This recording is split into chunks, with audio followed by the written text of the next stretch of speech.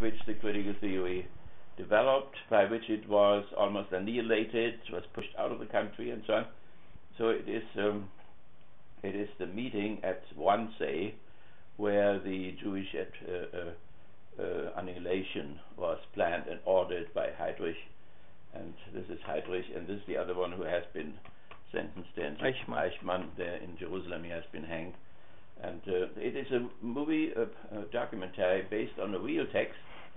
All these officials were forced to burn the stuff, but one of them somehow kept it, and it was found later on, so it is based on a real protocol, which was really supposed to be annihilated. Okay, today is our test day, and what we want to do is to look through this thing, and that is our repetition of what we have done now. We just use that test in order to have a discussion what we said, and so that we are clear where we are now. And you have 2 weeks to answer this, and you have 2 options, as we said. You can either take your part in the 3 volumes there, Manifesto, the first chapter. Each of you has 1 volume. You can take the first chapter and you can write about this. That would be half of your assignment. The other one would be to take that critical theorist whom you have chosen for your depth study, that either Hannes or Adorno or whatever you have chosen, and write a short summary about this. Or you can answer 7 out of these questions. So either 7 out of these questions, or 1 of these questions is on the depth study, and you can take that 1 question instead of the 7 and do something about the first volume of the first chapter of the volume we have, or and then a summary of the book which you have chosen, your depth study, whatever that is, about form, or we said Hannes mainly, or but you can take Zizek too. I don't know if you have heard of him. He's a Slovenian from Slovenia, one state of the former Yugoslavia, who is connected with the psychoanalyst Lacan, right, in Paris. And so he also combines psychoanalysis with Marxism, and as Fromm does, and as the Institute did in Frankfurt, and so it's very similar to the Frankfurt thing. And he has become very famous, right? Is he still around? Oh yeah. He's a little bit neurotic. He hops around like a little thing there, somewhere before the microphone. But he has his, in spite of the fact that it's so horribly nervous, he gets his thoughts together always, right? He comes to an end there. Okay, here it is. Does everybody have already one? No? Okay. I hope I have one for everybody. So Alex, do you have one already? I do. You have one. Everybody has one. So we have one more for our friend there, right? Did you hear from him? No? Majid? Yeah. No, I haven't heard anything. So maybe he's sick too. Okay, sociology, 650 there, 6050, newest developments in the Frankfurt School. Our specific thing is pathology of reason and its therapy. Please answer critically 7 out of the following 66 questions in essay form. You have the option to concentrate on question number 11.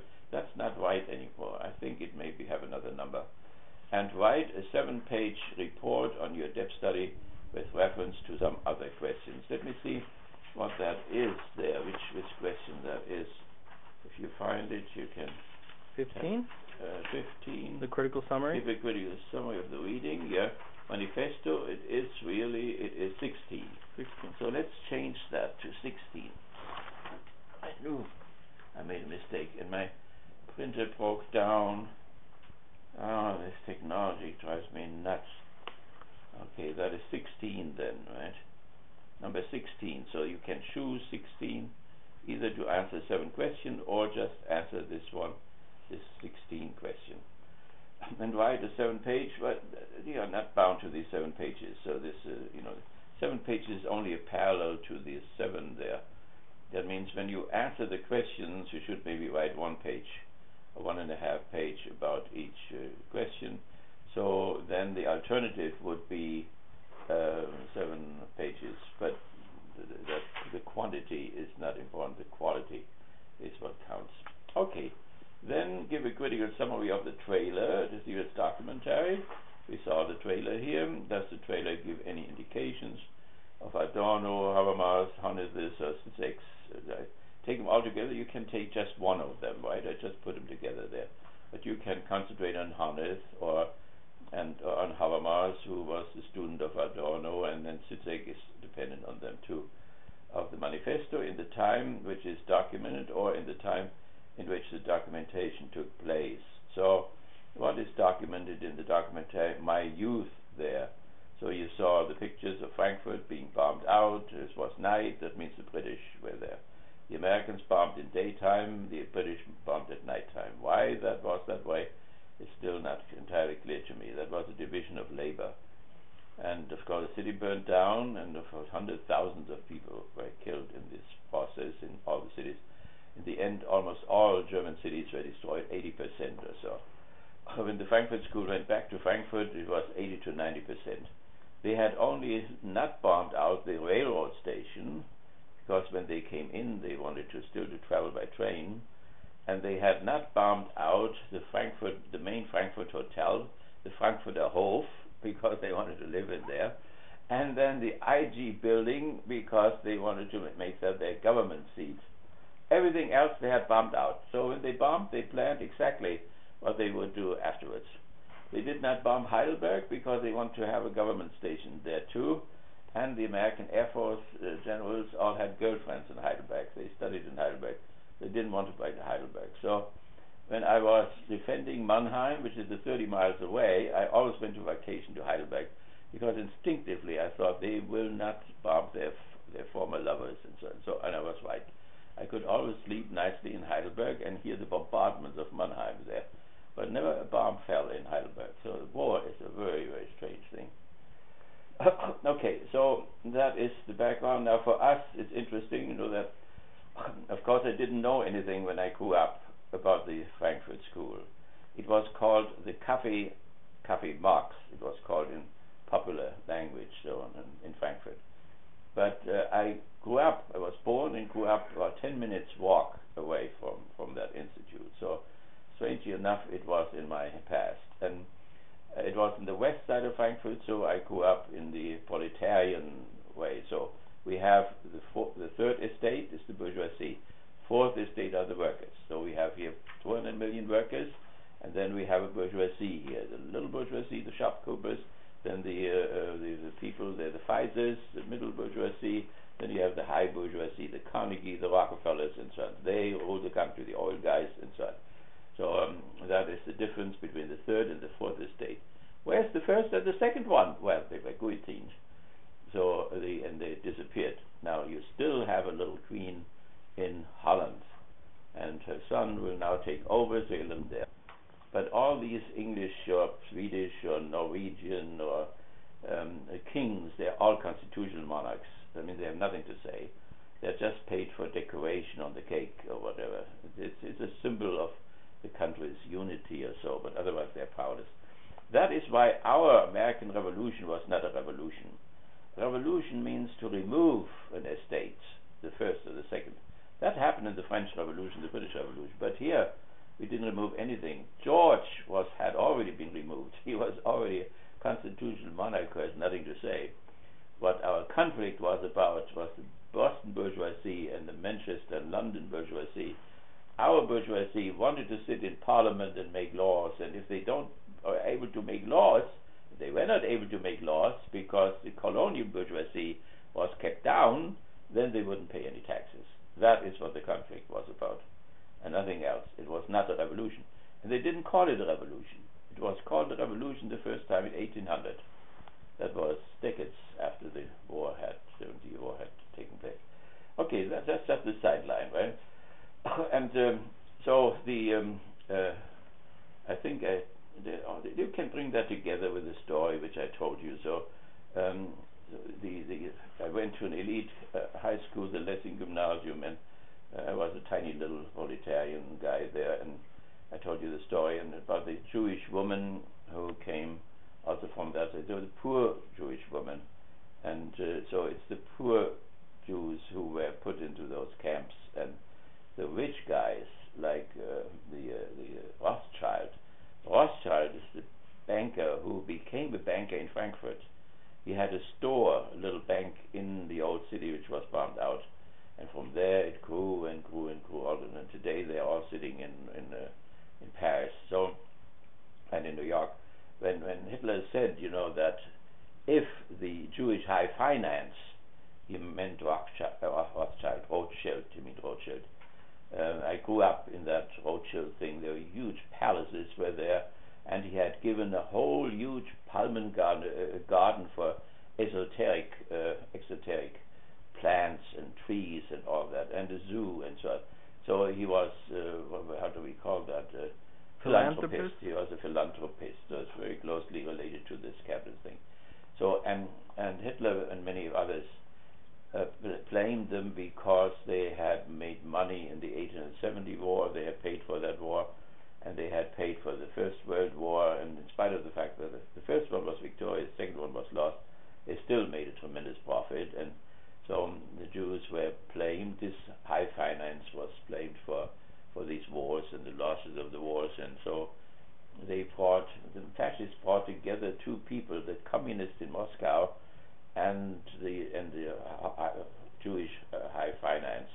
There were Jews in Moscow who made the revolution there. There was an anarchist too in the movie there, Dr. Chivago. You see an anarchist version of socialism. But there were a lot of Jews involved there. So they brought that together and said that the Jews are behind the bankers and the Jews are behind the communists as well. And both of them wanted to kill them, the Aryan people, the Europeans, and it was the thing of the Elders of Zion, the protocol, which was their plan. That is how Henry Ford saw it, and you have the volumes here, the International Jew, which is all about this, for Henry Ford, and you have that also with Hitler. They read the same thing. They knew that this protocol of the Elders of Zion was a fraud by the Secret Service of the Tsar in Paris. And they were clear. It was written about in the Frankfurt newspaper, and Hitler wrote about it and so on. So they were clear, but a Jew had written it anyway.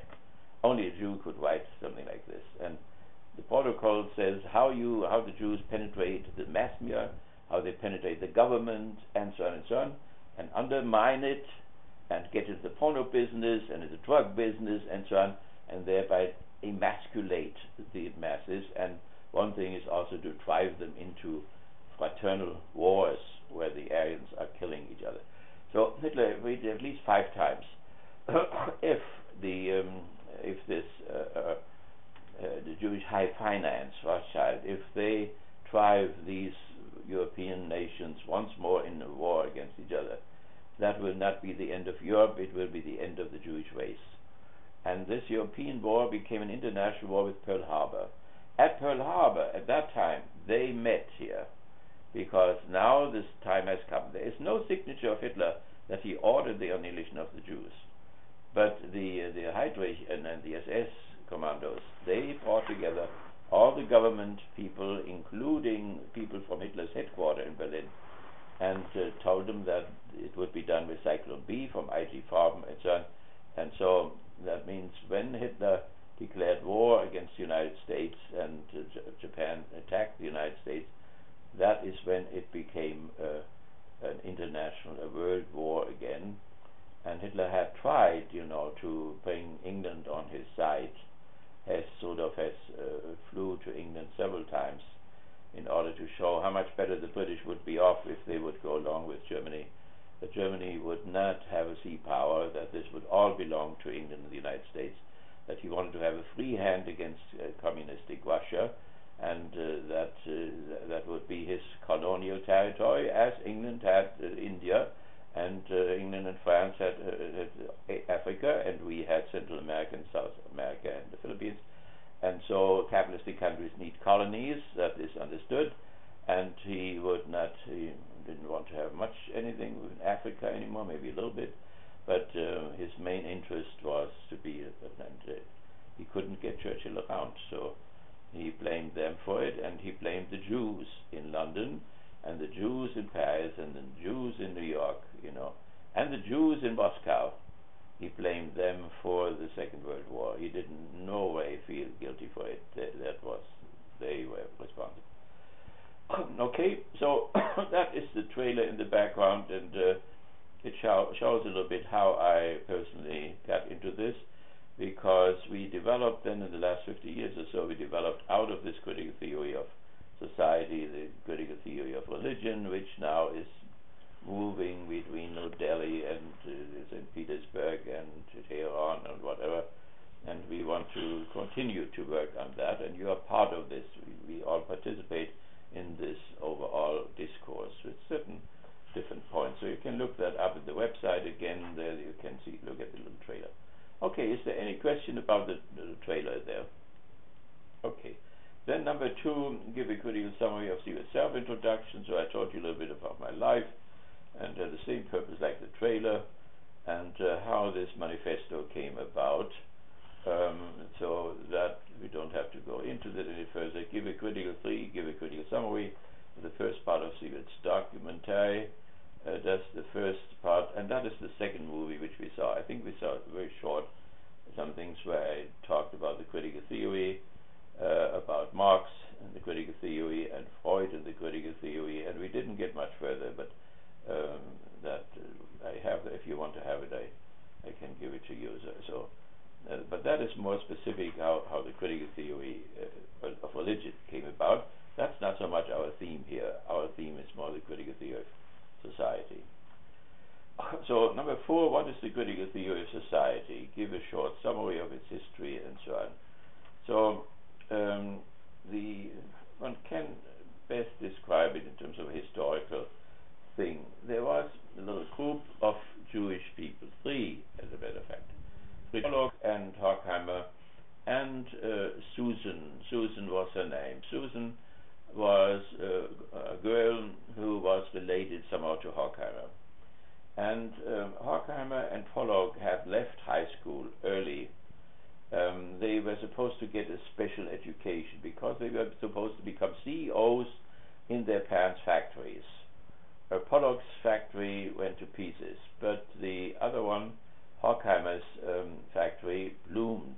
He was a textile guy. Now, that is very important as a background. Jews came from Eastern Europe, and they looked dirty, and they were stinking, and they came into Vienna, and they were hated even by Jews, and so on.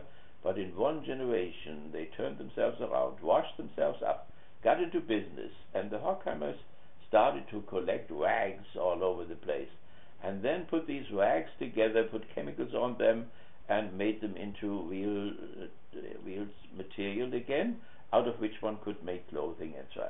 These factories were hell. So they had a factory near Stuttgart and another one near Frankfurt, and first of all they were unbelievably hot. Then there were these horrible, deadly chemicals by which these materials have to be cooked and so on. The workers worked halfway naked and so on. And Horkheimer was the CEO in the place near Stuttgart, and he observed all that.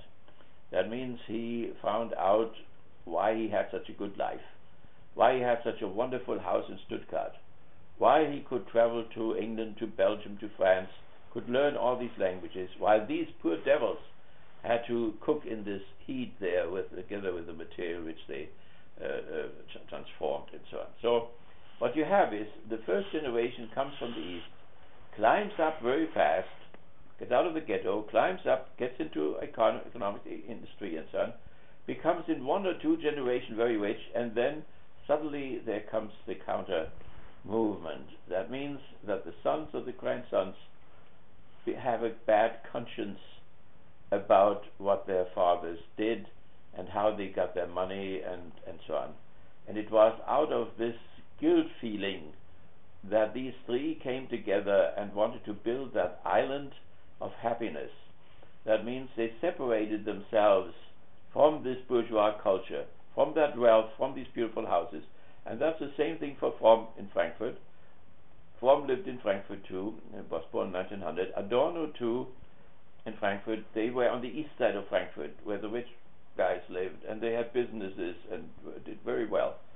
But then, out of this guilt feeling that this wealth was achieved through that slave labor, and the whole basis on which their life blooming was so unjustly arrived at, that brought about this group. And this group then is, could say, is the beginning of the critical theory. And it was a religious group, in a certain sense, a free-thinking religious group. And Pollock said that was the only time that Horkheimer tried to do something like this in a religious way. Later on, he didn't do that anymore. So, well, but Pollock, you know, this question now is questionable, the whole thing. And Mike Ott and Dustin and so on, we have dug into the whole thing. You know, if they were religious in the beginning and if they remained religious. And Horkheimer was still a member of the synagogue in Switzerland when he died. Even Marcuse, who was the most unreligious of them, he gave speeches in the synagogue in New York, and so they had an ambiguous relationship to their Judaism. They rejected some of it. They also preserved some of it, and in the Hegelian logic, that means they did not deny their religion abstractly, but rather concretely. That means they did not think it was all stupid, but they preserved something. And we said already what they preserved, namely the second and the third commandment of the Mosaic law, not to make images of the absolute and not to name the absolute. And they connected that with Kant's prohibition against analytical understanding, that means the sciences, to penetrate into the realm of the thing in itself, which means to say something about God, immortality, and freedom. That was the thing. In that sense, they were Kantians, and so on. So, but that was the beginning. So, and it was not only the only story. Horkheimer also wrote expressionistic stories, diaries, novels, and so on. And up to the day, the critical theory, and you have a whole list of literature there, where the critical theory is related to different authors, modern authors like Thomas Mann and so on, who in their poetry or in their novel writing do the same thing what the theorists do. And Lukács was very strong in the literary thing, and Adorno too. So there is a connection, remained a connection. So in order to study, you know, the critical theory historically, you can theoretically you can read stories by by some of these authors which are mentioned there.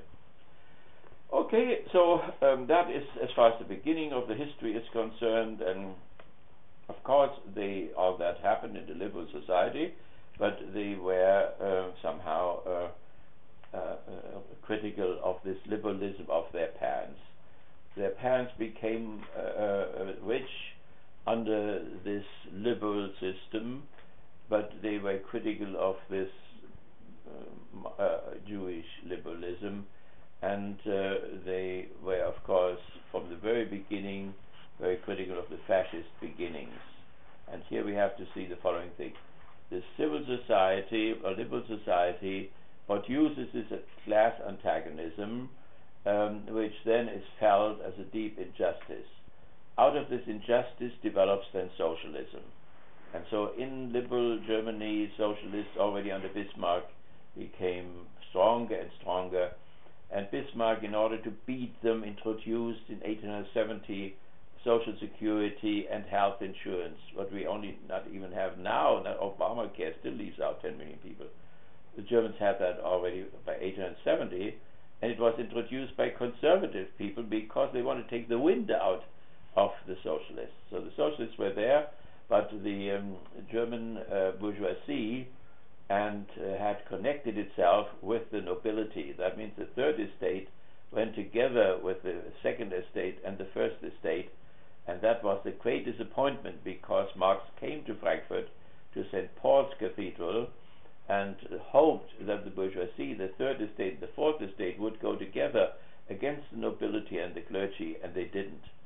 Instead of that, the bourgeoisie united itself with the first and the second estate, with the princes and the kings and so on, and pushed the fourth estate into socialism and communism, but at the same time kept them down. And the two wars were helpful to scheme down. But when the First World War ended, there was an upheaval.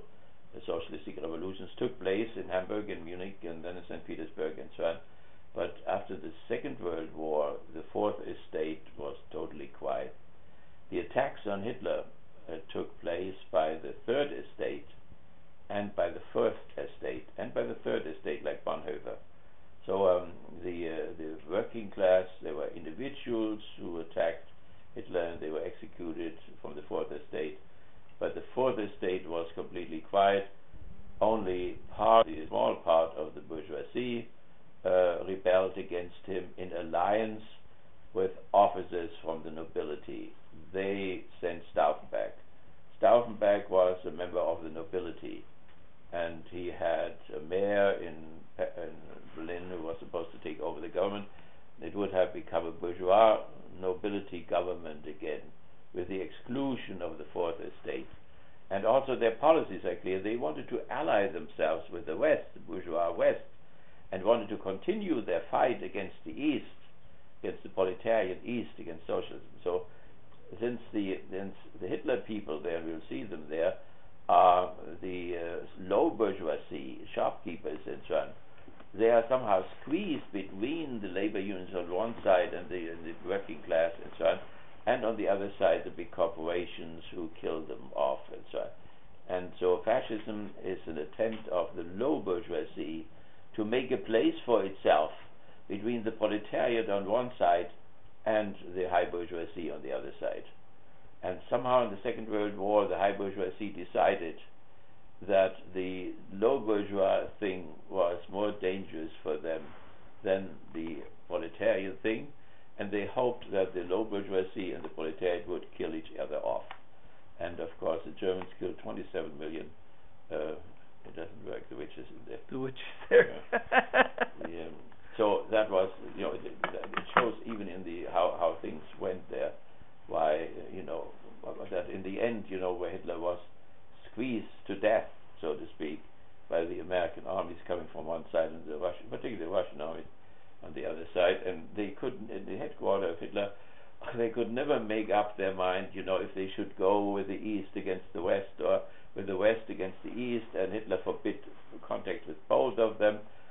But Himmler made contact in Norway and Sweden with the Allies, so he wanted to go to that side. I don't even know if any attempt, a last-minute attempt was made after Hitler was dead already to go together with the Russians. It was a German general who spoke fluently Russian, and he went to the headquarters, but the Russians were just cold and did not even think of making an alliance against the West or whatever. And the West and General Patton wanted to march back again to Stalingrad. That was, the American Congress was just tired of the whole thing. They didn't want to do it. So Hitler's hope that the same thing what had happened to Frederick the Great, namely that the alliance would break apart because the Tsarina died. When Roosevelt died, they wrote in the newspaper, the Tsarina has died, now the alliance will fall apart. But the alliance had just been strengthened in Yalta, and then the Potsdam Agreement, it was only after that, maybe 2 or 3 years later, after Hitler had died, that the alliance then broke down. And then the Cold War came out of this.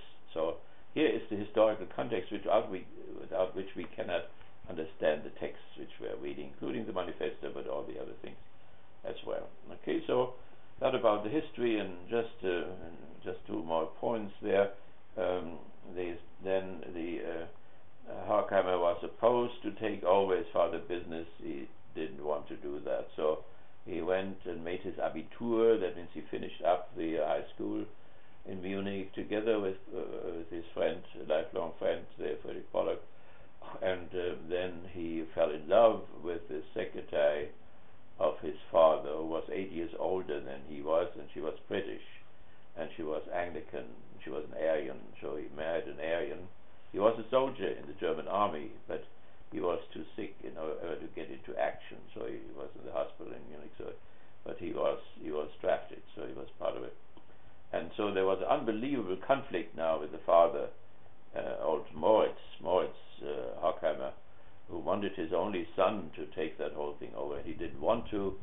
and on top of this thought that all what he had done was immoral, and stole his secretary, who Rike was her name, Maiden. She was usually called Maiden, and her father had also been an English bourgeois character of the factory, but he had got bankrupt, and so she had to work for Horkheimer, and then they lived together for some time, which was not so usually at that time.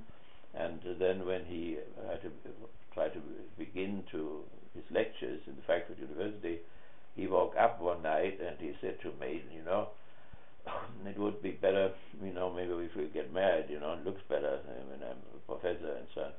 And she said, "Is that all? That's why you woke me up? That is unbelievable." So they were very liberal people, but I don't know if they went to the rabbi or they got a justice of the peace, but they were married, and it was a beautiful marriage, no children, for 50 years or more. But there was a funny thing, this Susan, who was part of this group of the Happy Island of Happiness, she dropped out of that happiness because she fell in love with a petit bourgeois fellow in Paris, and so they felt that it was some kind of betrayal.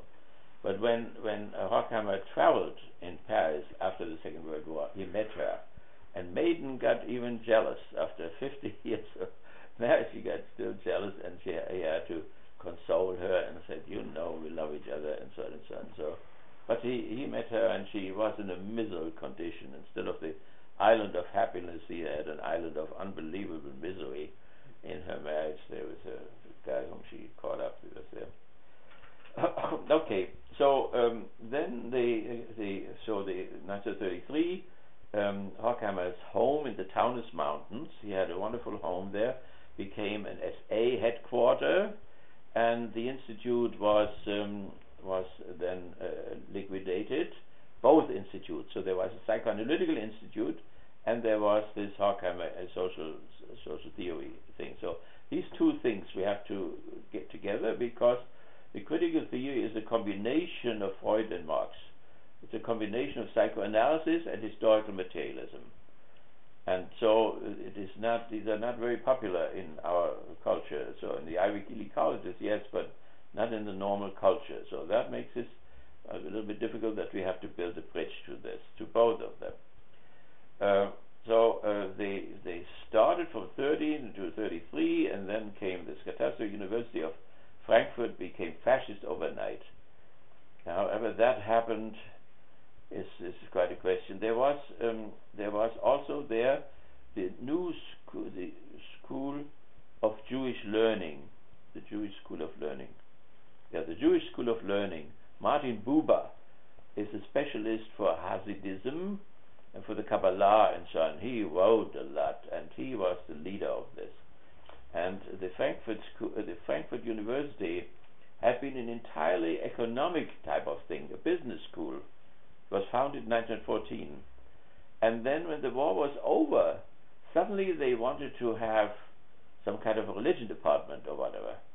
And they brought Buber in, and they brought Paul Tillich in, the Protestant Catholic, and then they brought a Catholic in, whose name I always forget. So I will get to him if I remember him still. But so that was the situation from 1919 to 1933. So it had bloomed as a university, and these three religions were very active on campus, and then it became fascist overnight. But we want to have even see the ambiguity of fascism, and it's just an empty concept for us. I think it's something to be hated, but it's important to know also some determinations. In the department, we said something about spirituality, and I said, what is spirituality? It's a very nice Protestant concept originally, and then it had a meaning, but now it's completely empty. What the hell are the determinations? And Steve Covell, he didn't know what I was talking about. I said, we have a lot of these empty concepts, and Wittgenstein said these are nonsense sentences, nonsense words, and so on. You have to know what the concept is. What is the difference now, spirituality and religion? We know that people who don't want to be religious anymore still want to have something called spirituality, but it still has to have some determination in God's name. And there wasn't anything. See, the witch, I told you. I just have to shout loud and it happens. So, nevertheless, so we have to see too, they became fascist, but they were teachers who let the Jewish people in the university still do their degrees, so they could finish their studies. They didn't throw them out right away. Dustin has experience in my Lessing Gymnasium, right? You saw the picture. Tell him. A picture of all the students in those years, in the early years of fascism, and then but some of the students' faces are missing, and it says something like "Where have they all gone?" or something like this. But of course, they were all the faces of all the Jewish students that were in the Lessing Gymnasium. So. And I didn't notice anything of this. That's the whole terrible thing. So there were one or two, in each class, and suddenly they were not there anymore, and nobody talked about it. Very spooky. So, but the university did not just eliminate them. So there were some fascist professors who let them go through. So that's a nice thing, which doesn't change the picture, but it is somehow, in order to get a plastic picture, really, there were nice fascists. That is the strange thing. They are also nice communists, So they are nice bourgeois too, One from downtown, a businessman, Todd, he went with me once, and he paid $250 in Dubrovnik with a fee for the university and so on. So one has to have dialectically. We must look at things dialectically. There are a mixture of positive and negative things in all of them. They are all human beings, after all, right? So if somebody makes somebody totally black, it's probably not true.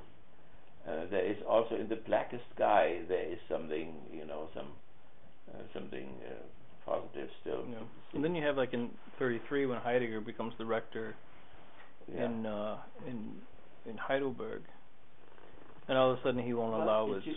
It was in, where was it? Not in Tübingen. It was in another place. Marburg? No, not Marburg. It was in the Taunus Mountain. What university is that? It was, well, it will come back to me. It was not Heidelberg. It was also not Tübingen, but so close to it. So that doesn't matter. But Husserl was there too, and Heidegger was there. Yeah, okay. Yeah, when he wouldn't allow his doctor father, Husserl, who was Jewish, and Heidegger became the rector of the university and wanted to Nazify the university. Part of it was that the Jewish professors could no longer use, the university, so they couldn't come to the library or whatnot. This is a great scandal because his great book Sein und Zeit, Being in Time, is dedicated to his doctor father Husserl, and then he wouldn't allow him to come back because he was Jewish. Yeah. Unbelievable. Right. But then later on, Heidegger said he sent flowers to the wife of Husserl when they were on vacations in a North Sea island, and he tried to defend himself. And of course he had Hannah Arendt, as a lover, and she was Jewish. So these are very confusing things. The top Nazi suddenly has a Jewish lover, and that was before the Second World War, and then they met again afterwards, and the love affair went on. But something which we also have to see, the confession of these people. Heidegger had been a Catholic theologian. He was supposed to become a Jesuit, and then taught theology for a long time before he became a philosopher and wrote this time and being there. So what was it in them, which drove them to fascism? That is a specific question for religious studies. And the same thing happened also with Carl Schmitt, who was also a Catholic and a theologian. Both of them also had trouble with their marriages because I think Heidegger married a Protestant or whatever happened, and so they had this tension. But what made them, out of this Catholic background, to be inclined to fascism and to hate socialism and so? So that one should explore this a little bit. But it came to me that they all were Catholic, and Hitler was a Catholic himself, and so was Goebbels too. The Catholic Church had even paid the doctorate of Goebbels. They had given him a loan, which he paid back when he was Hitler's propaganda minister. So also not only was Hitler in a Catholic school which raised him, but later on when he had an apartment in Munich, they had continually priests there as friends. The priest sold his pictures and made a living possible for him. There's a strange type of connection. There was a priest, Father Leo, who visited him in Munich all the time. And then came the Röhm putsch. Röhm was one of his leaders, and he was a homosexual. So they had sent him to Argentine, where all the fascists are, because they were embarrassed about his homosexuality. But then he came back again, and people were very much for him, and joined the party, the SA, and he was the leader of the SA. And then Hitler decided on one day, the night of the long knives, night of the long knives, when he drove down with the SS, or sent the SS down, and the SA had a party meeting, and they lived in the villages around around Munich, and then they went to these little hotels, and they found some of these SA men with little Hitler Youth boys. That means they were homosexuals like their leader Röhm, and they killed the SS killed about 280 or whatever of these SA men, and Röhm was put into prison, and Hitler told him, since he was his friend, he gave him that privilege to shoot himself. And Röhm threw the revolver to the police and said, "You do it, you cowards," and so on. They shot him then. So but in this struggle, Father Leo, who had been an order man, but he left the order, but he was still a secular priest, was killed by the SS. And Hitler was, raging through his apartment for days and days. "They have killed my dear Father Leo. They have, these dogs, these pigs, have killed my dear Father Leo," and so on. So that means the SS had done something which he was not in agreement with whatsoever, and he hated the SS for having killed his dear Father Leo. So now that is also, and I still want to write this book there about, and I've started it, and I started 100 times already, in order to get the theology of Hitler, what he thought and what his Catholic education did to him, and what came out of all of this. He was in East Prussia. He discussed once night these table talks, like Luther. So he had table talks, and he said, "Well, have you ever read Julian Apostata? That was a great man. It seems that he was 50 years old and never had heard about Julian Apostata, and that this was a completely new thing for him. So he finished high school, Hitler, but everything else, he was an autodidact. He taught himself. But such an essential thing, like this reactionary Julian Apostata, that he didn't know that in his education, that is, shows a lot of it. And then he was very much for him. The Julian Apostata apostate was, of course, the Christians called him that way. So by that time, the emperors had become Christian already. So it was several generations after Constantine. And then the Julian had been treated badly by his relatives, and they were all Christians, and he hated them. So he started a counter-revolution. He rebuilt all the temples again. He put the priesthood in again, like we have in the religion part elsewhere and also under Nazism, that people want to go behind Christianity again. So he wanted to go before Christianity had happened, and then he added something to it. He was smart. The Christians had become popular because of their hospitals, like today the Islamic Brotherhood, their social services, and they cared for the sick and so on. Made it very popular. So he ordered that all these pagan priests had to have a hospital beside the thing. And then he went to East Fort in India, and on the way he had to go to Jerusalem, and there in Jerusalem he ordered that the temple would be rebuilt.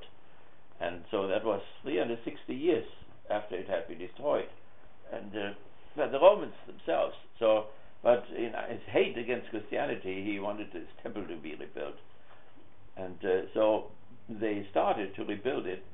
But when he fell in battle, and then they brought him back, and and they reported back that building which they had built up had been destroyed again by an earthquake. And of course the Christians thought that was a great miracle for them, and so they never tried again to rebuild the temple. Up to there's a small group in Israel who think that the temple has to be rebuilt before the Messiah can come, and the state of Israel has to watch the tunnel underneath the mosque there, and have somebody put some powder there and blows up the whole thing. That would really the Holocaust starting there, if that would happen. Okay, so this just let's finish up this thing. So they go to exile. Most of them go to first they went to Switzerland, then to France, then to England, and finally some stayed in England, and then they went to New York, and then in Columbia University they found a home, and a wonderful scene there. They had a very extremely conservative president there. And so Horkheimer went to him, and suddenly the president said, "No, go over there to this building and look at it." And so Horkheimer went over, and the president said, "Well, what do you think about it? It's a very good building." "Well, it's yours," he said. And so Horkheimer didn't speak English very well yet, and he didn't know what he had said. So he went home and said, "What did he say? The building belongs to us," or whatever. And then he wrote back and said, "President, what did you say? Did you say it's ours?" "You bet." He said, "You bet, nothing else than you bet." He never understood that neither, what that meant. But for 12 years they were in this building, and they did all these studies, about the authoritarian personality, the authoritarian family, the authoritarian state, and so on. So that became the headquarters. The Horkheimer, because of his health, he went to California there, and there he joined the German colony where Thomas Mann and the musicians and so on, they were all there near Los Angeles. But the institute remained there. So that is a big chapter. And the main work which was produced there was then the Dialectic of Enlightenment. That was the main work, but Horkheimer was also the leader of the Jewish Alliance, and he led studies on anti-Semitism and so on and so on. And then the question, should they go back? And so there was a long discussion, and finally, should they go back into this, ruined German Frankfurt there and so on? And finally, after long struggles, they decided, and the Frankfurt city was very generous out of guilt feelings, and so they gave money out of their poverty to rebuild that thing, and they made him, Horkheimer, professor, also Adorno. I think Adorno had no habilitation, and they made him professor anyway. In Germany, you need 2 doctorates practically. I've just in political science, I had a PhD guy last semester, and he went to Munich now, and he wants to do the habilitation now in Munich. He studied Brecht there, but a smart fellow. And the political scientists were very nice here about this. So one can do these things here, and in sociology and so on. In that sense, they're all positivists, but they are tolerant, and so they are all very quantitative, but they allow qualitative studies too. And that I found out through the years that this is a wonderful thing here. It's not there everywhere. So they decided to go, and then they started to continue their studies, and they thought when they are under fascism, they had to be revolutionary. When they were under liberalism, they had to preserve the values of the past and so on. So they changed somewhere their function or what their mission was under liberalism. And then the educated people like Habermas, and you have that in your syllabus there. You have to think of people who grew up under fascism now, like Habermas and so on. Hannes is the next generation. Suddenly there comes a completely new wind is blowing. So they were suddenly faced with the critical theory, which was Marxist, but which also had a lot of liberal elements in it and so on. So it was a real awakening for them, and so they had a whole generation of youngsters in the same age of Horkheimer, Habermas, and they educated them, and the critical theory became very broadly known from Japan through this country to Europe, to Frankfurt and Rome and so on, and out of this developed then this youth movement. Now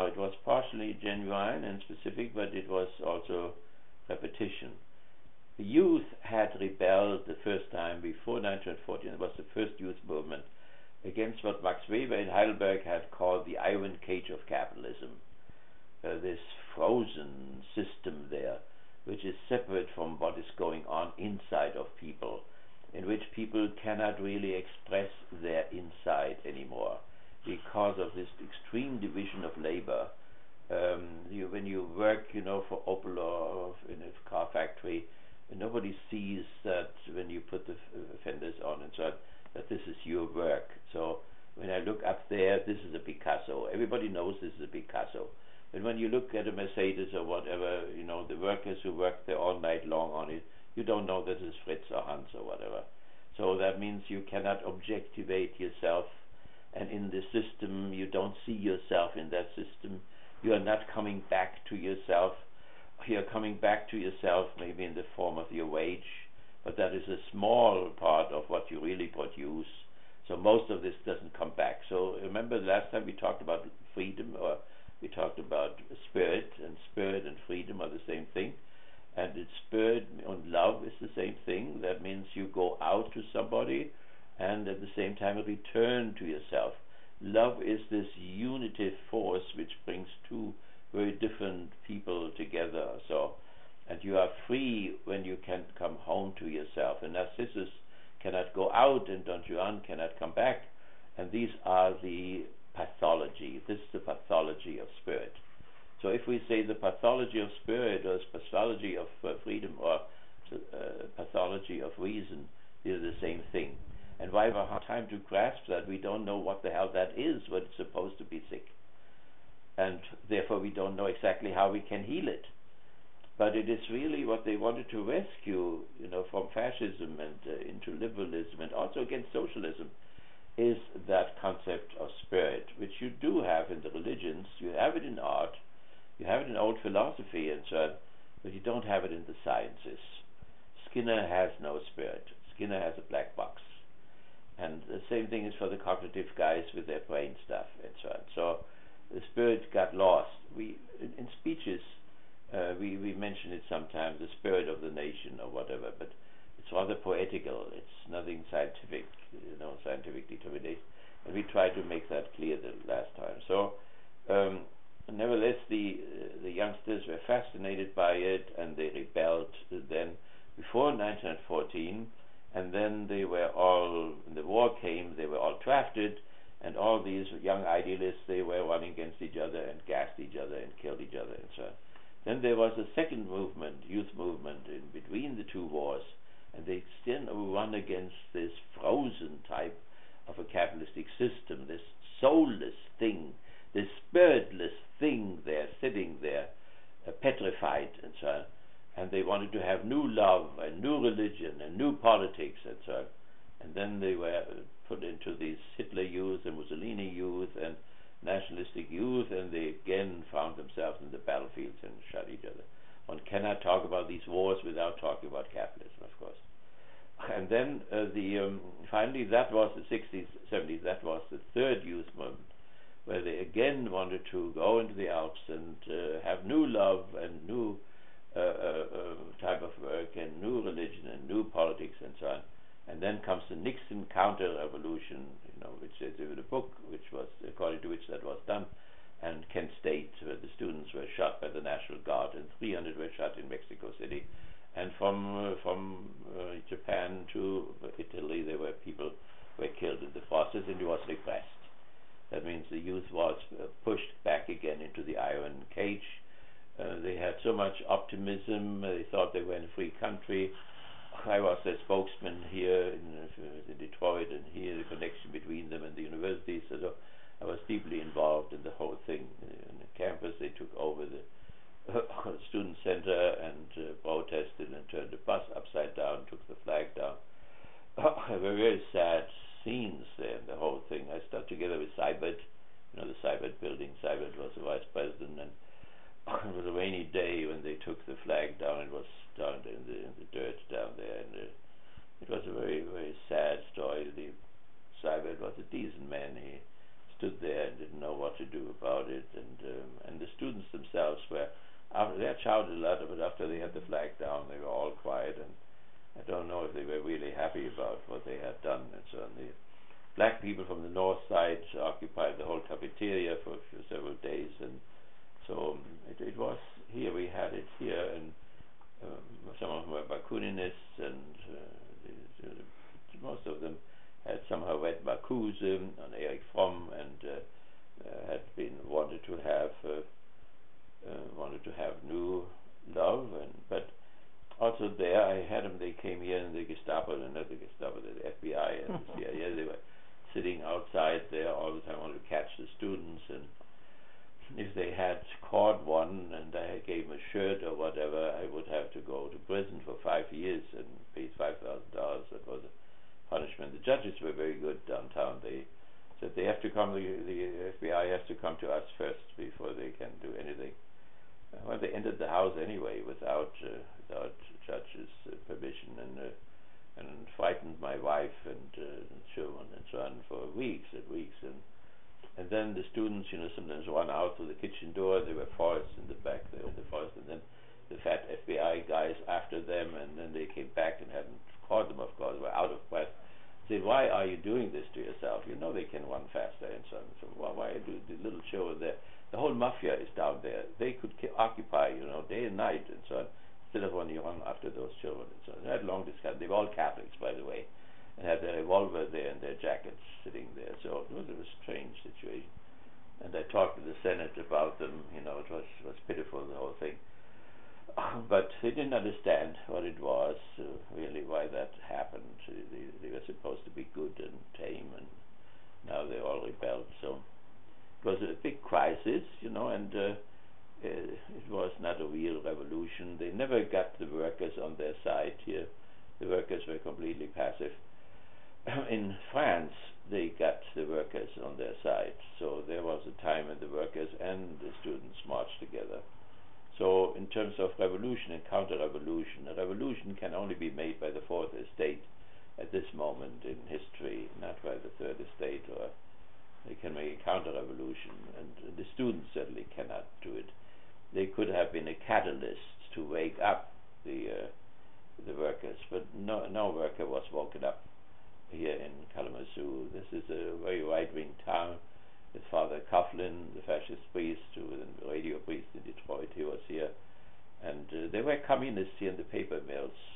They were active, but then there were all these followers of Father Coughlin on the other side, and they were the stronger part. So we had it here in our town. So so the movement was beaten down, and today you have all these reflections on the bad 60s and 70s, and many people have a very bad memory. Also many professors here who hated that the students got up in the classroom and wanted to discuss and so on. So their quiet life was interrupted. So they all think back with horror of this upheaval which took place. So nevertheless, the Frankfurt School survived it there. The studies went on, and they go on, and I brought you here something which I just got there, which they sent me from the Institute. We are in contact with them, and if somebody of you goes, I want to organize something that more people can go with me there to Frankfurt, and then to Dubrovnik through Frankfurt. That would be nice. Traveling is important, so I have made contact with the Hennecke Institute in order to get this for the future. Here it is, I think. Yeah. So this is what they send around here. You see the Institute, it has been renovated, so it's quite bigger, and you can get the grants to go there, and you can study there. Newsletter from January 2013, and it's unfortunately this is all in German in there, but you see what no, there's some of the stuff is English and French and so on, but this is the living center there we are talking about, and there is evidence that it really exists. Okay, so then that is, it shows us the history of the whole thing. Mention a few of the Frankfurt School's present consequences. Well, I think it has spread now. The Hanef is at Columbia University, is a professor there and a professor in Frankfurt. Habermas is studying Northwestern University, is teaching Northwestern, and so on. So in the meantime, I think it has penetrated the country. Okay, 5. How late is it now? Do you want to make, what is it we had now? 6:30, 7:30? Hour. Do you? Short break? Let's make a short rest. You can stand up, dance around, eat cookies, and then we and you. Freiburg, that's where Freiburg, yeah, you're Heidegger right. was. Exactly. Justin, you're right.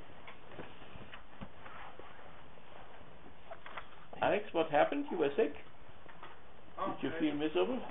I've been trying to get things established for this semester so I can graduate. So I have a lot of errands that I've been running and things to attend to. Are you teaching now or? No. I'm TAing for a class and then the intro to religion.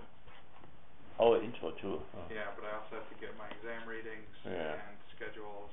Do you have another class?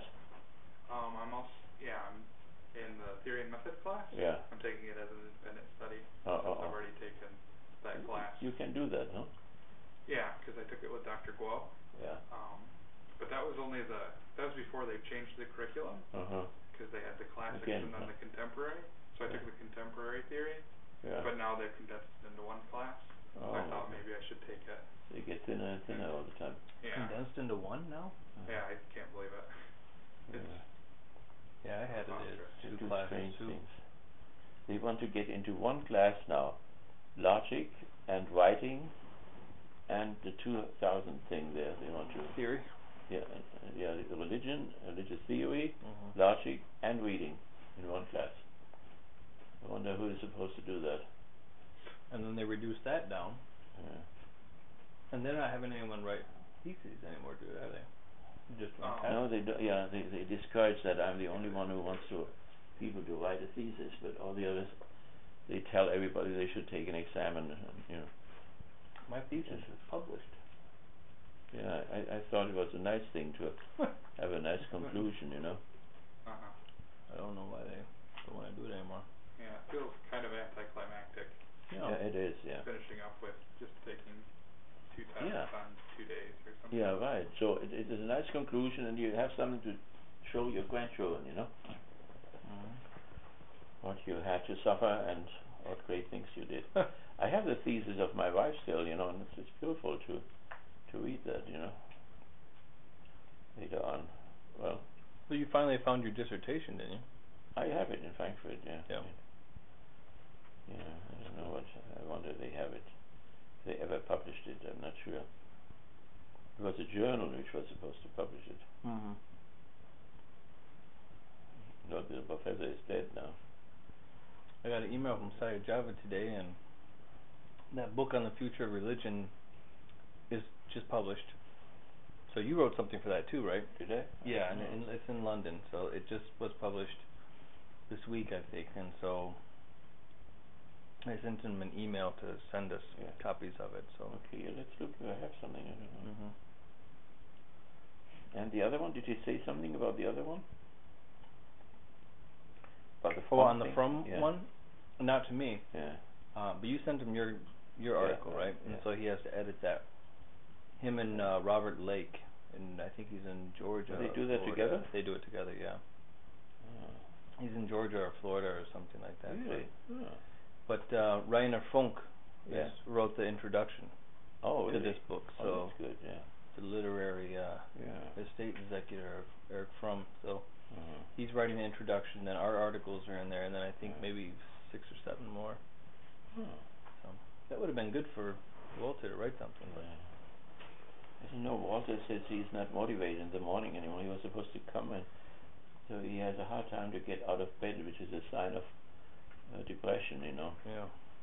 And they don't want to pay for his physical things anymore. The Red Cross and Blue Shield there. Blue Cross, Blue Shield, and that means they think it is not physical. So they don't want to pay for it. Yeah. It's a horrible thing, these depressions when you don't know why to get up anymore and are only awake when it's 12 o'clock. know what I gave him this from thing, because I thought it would have a healing effect, from. It's a very healing person. But it didn't work, obviously. I don't know, man. That's when I'm productive, in the morning. Yeah. Come afternoon. Yeah. He's productive 24/7. He can make money, too, and he needs it, but he just didn't come. You know that Heidegger he never apologized. No. But he said in one conversation that was recorded, only one, that his time with fascism was die Großdummheit seines Lebens. Oh. The greatest stupidity of my life. But that was it. Yeah, right. That was all he ever said. Well, and he had that guy, what was his name there, the guy who was closest to him, and he was in Dubrovnik. He participated in my course. Gadamer, yeah. And Gadamer, said his wife was very ambitious, that was the reason, and he was very naive, why was it Dummheit? Because it went wrong in the end. That's when it became a Dummheit, With my Professor Lorz, the history guy, was also a fascist, and then later on they cursed Hitler, for doing this, but they were all with him. Yeah. There were a lot of theologians, Protestant and Catholics, who were all on his side. Yeah, for Heidegger, though, Kommunismus was Uneigentlichkeit, you know what I mean? It was inauthentic for Germany. I mean, we want to be critical, fascism, we want to be critical of socialism, we want to be critical of liberalism, I mean, they're all human attempts, to solve unbelievable problems, so therefore they should be taken seriously, but I mean, they are sorry. Maybe if they are sorry because they have been caught, whatever.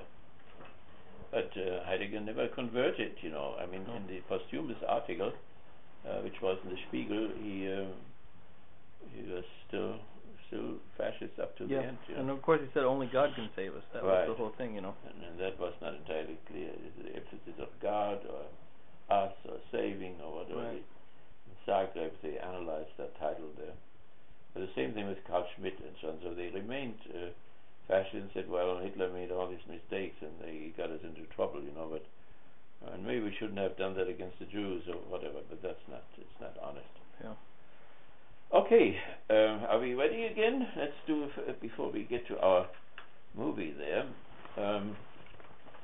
We came to so don't bother if you haven't read Sittek. Of course you have not read Sittek, then just leave it out. If you haven't had honor, then leave that out.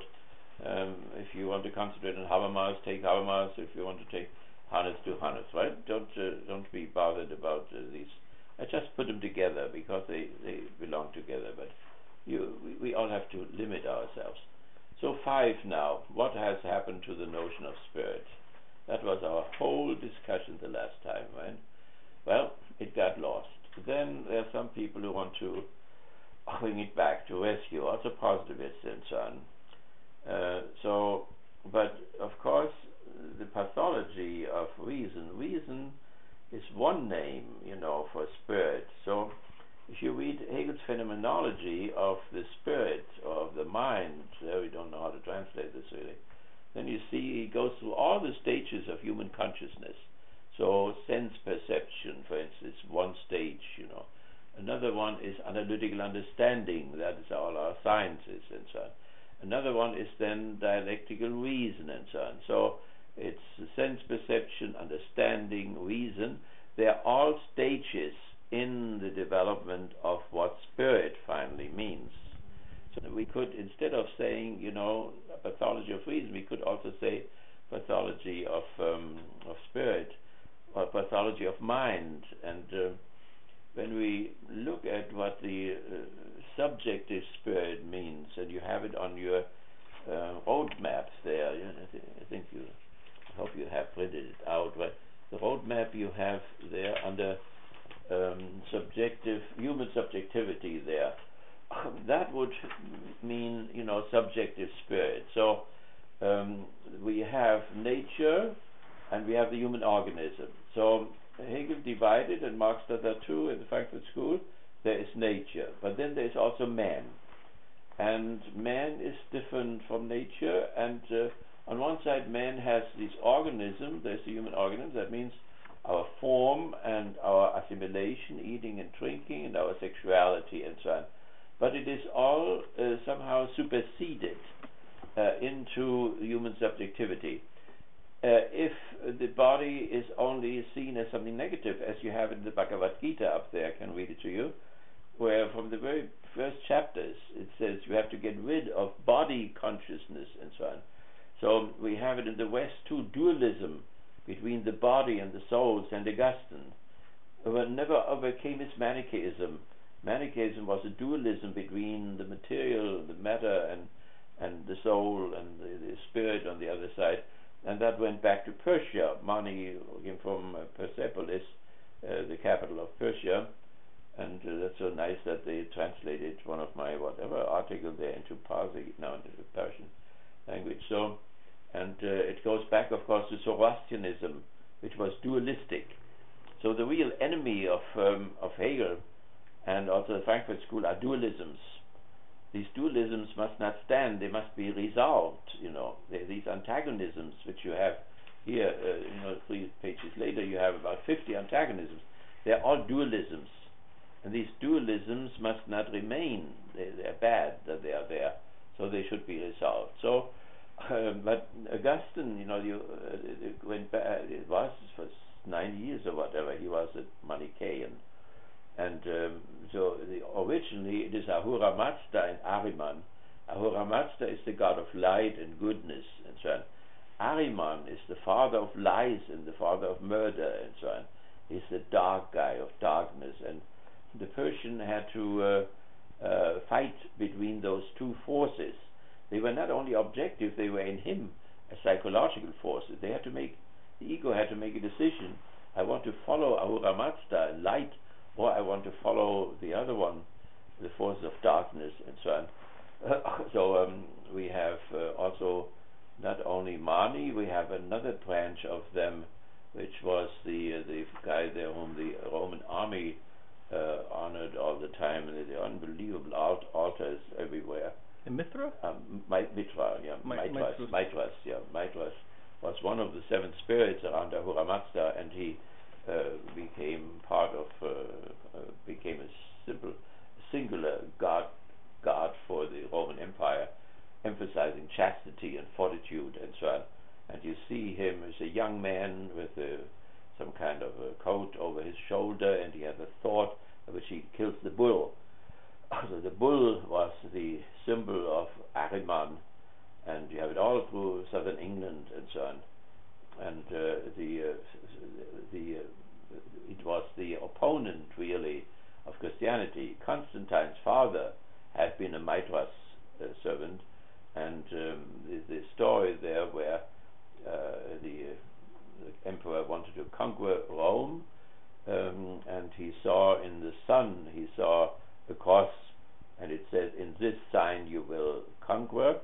The sun was the symbol of Mithras and the cross of Christianity, and so the emperor put it all on his flags, the sun and the cross in it, and won. He marched over the Milvian Bridge and took Rome, and that was a sign that Christ was more powerful than Mithras, and slowly Christianity then became the Roman state religion. That is a decisive point there. So, and from there it goes to Mithras, and the other side to Mani. Mani was a fellow in 250 in Persepolis who wanted to somehow baptize the Persian religion and brought it together with Christianity, and that meant the God of the Old Testament was the bad God, the creator God, who did this material world there, and then there was the God of the New Testament, was the God of light, the Spirit, and so on. So that was condemned by the Church. The Church is condemned the Manichaeism, Mithraism, and Manichaeism. They condemned this dualism and said that the New Testament, the Hebrew Bible, is the predecessor of the New Testament, and they both belong together, and even the Council again, and the popes recently emphasized again that the covenants of the Hebrew Bible are valid also for Christians and so on. But the Augustine had this dualism which was present in him. He was a genius, but he was not able to resolve it. So after 9 years of concubinage with his wife, he didn't even mention her name in his confessions. That is a very bad symptom, you know. So she loved him, she wanted to stay with him, and he sent her back to Africa. They had an illegitimate child, which was Adeodatus. He called him Adeodatus, given by God. He was born in a concubinage, but he was still given by God. Up to today, prostitutes in Rome, you know, are on this, go there to their business at night, and in the morning they go to mass, because the one thing has to do with the spirit, and the other has to do with the body. The body is dirty, but the spirit is pure, and so on. So, therefore, St. Augustine, he was a rhetoric professor, and he of literature and so on, and that was spirit, and that was good. And the other side there was the body, the concubinage, and so on. He sent the woman away. He went back to Africa. They were both Africans. It's wrong there, St. Augustine, that they have this white St. Augustine there.